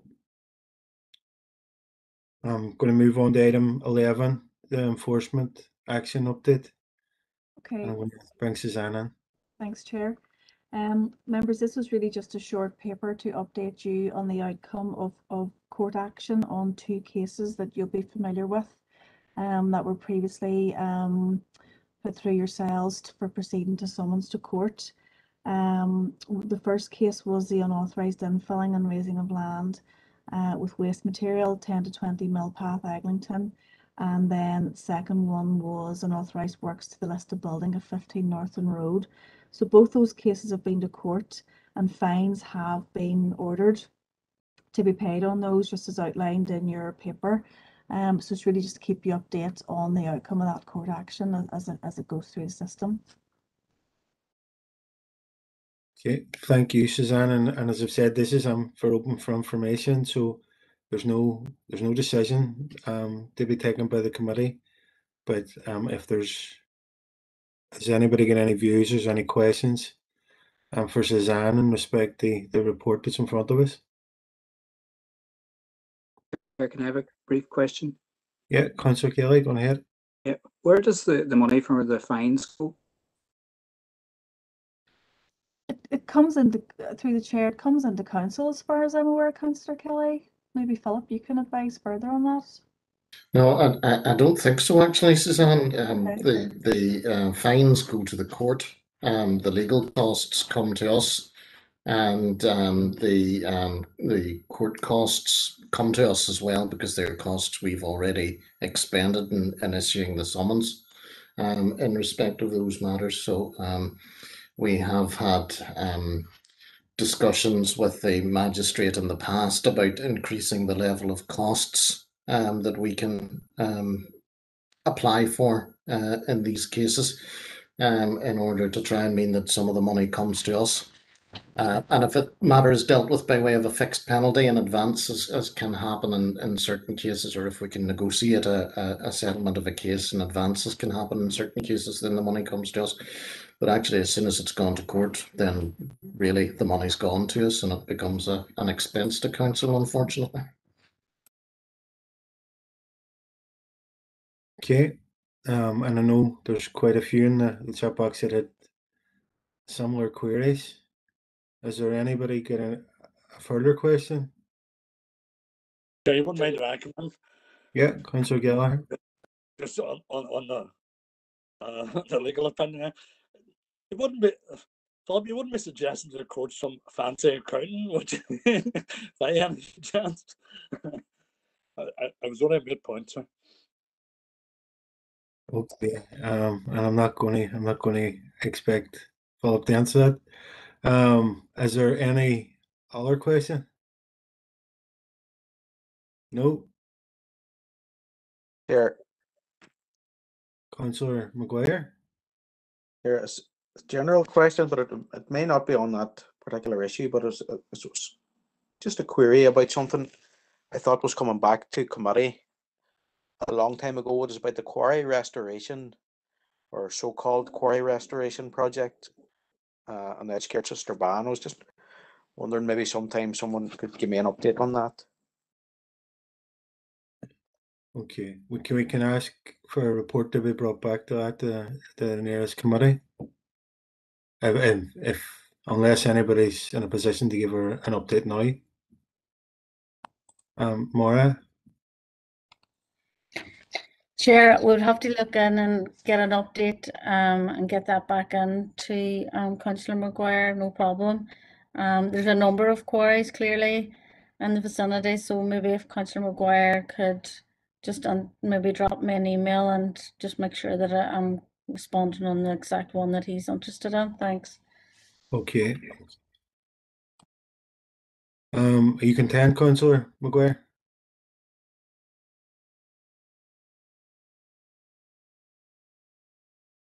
Yeah, I'm assuming so. Is there Right. so? Yeah, it was the one where it was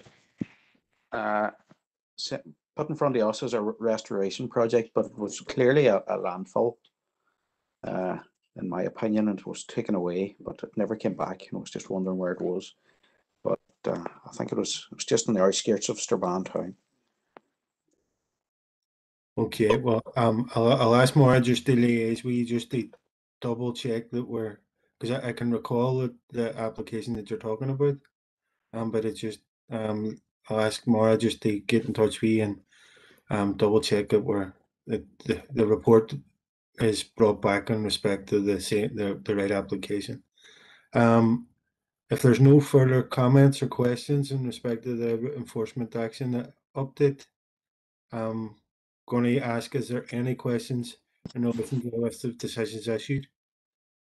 Chair, can I just come back on the enforcement element of it? I think it's partially related. It was a query I wanted to make, because I think you'll know, and I will all know, that there's been much discussion, obviously, of businesses coming out of lockdown and trying to operate, and I'm kind of looking for a view and opinion, not necessarily today, but I think it's something that we all should be concerned about, and that's I couldn't find anywhere that I could mention it, but I think it's important today, if you'll bear with me briefly, Chair, because some bars, restaurants, etc., are are not currently able to use outside areas because they're unlicensed.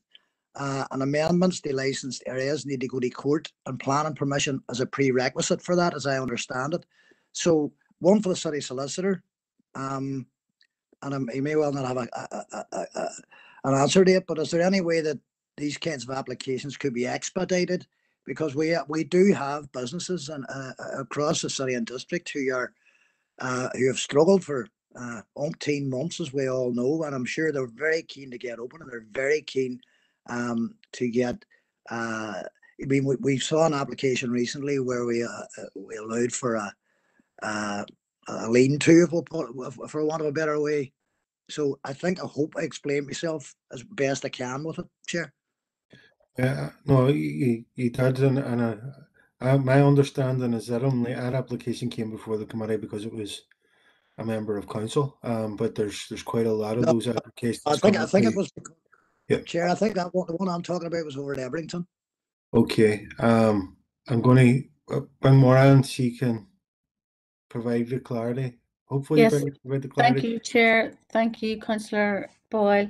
I think what I would like to update you on is there's been a lot of work been going on behind the scenes with our staff liaising with the EHD team and various business teams across the council. Essentially, you know, there is a link up. If we've got any applications in for pavement cafe, you know, changes and restorations in regard to sort of some of these business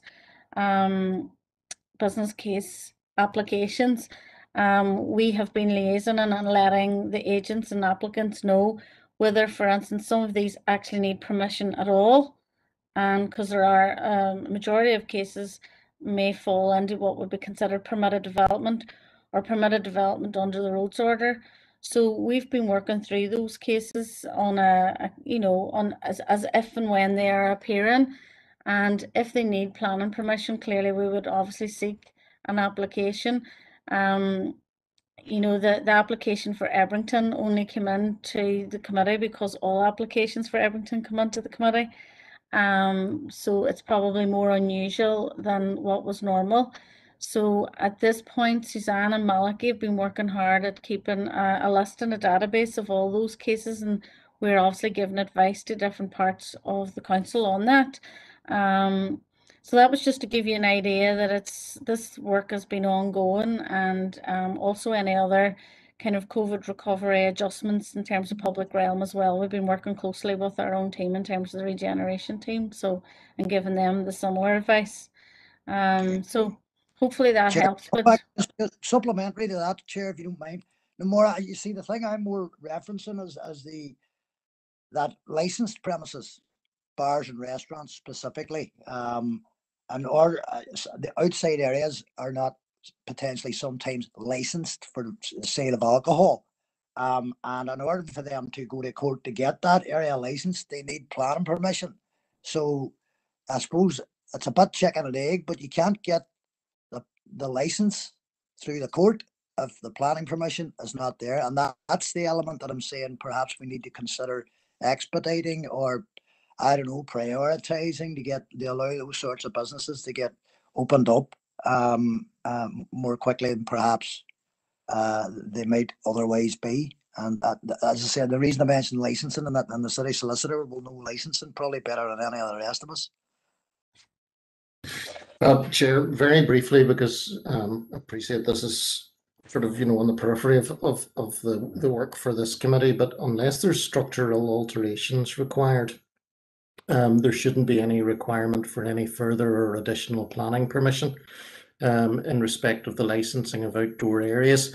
And I think where the overlap is going to occur is exactly in the kind of areas that Maura is describing there, where they're looking at, because of the inclement weather that we get around here, where structures are required to be erected, which may or may not be PD, and the team are obviously looking at those to see whether or not there's anything that can be done in respect of that.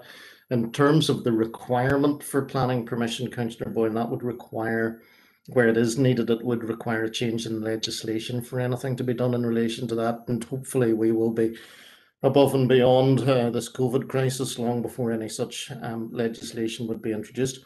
And just the final point on that, Councillor Boyle, and this really is outside of the remit of planning. There have been, I know, issues in relation to exactly the nature of outdoor structures that are permitted under the current regulations, and that the clarification at the present time with the legislation is that it's the same kind of structure that would be permitted under the smoking shelter regime. So hopefully that deals with a few of those issues. Grand job, thank you, Christopher. Okay, thank you. And I suppose we've got the assurance that all officers, all planning officers and the relevant council officers are working together on the issue, and hopefully that in itself will expedite any issues that may be arising for local businesses. But I'm going to move on now in terms of the list of decisions issued. Are members happy to take those as read? Is there any questions in respect to them? No. I'm going to need a proposer to go on the confidential. Chair. Proposed here. Opposed. Councillor Money. Councillor Kelly. Myself, yeah. It doesn't matter who you take. Councillor Boyd. Right. No. Could I get notification whenever we're on confidential?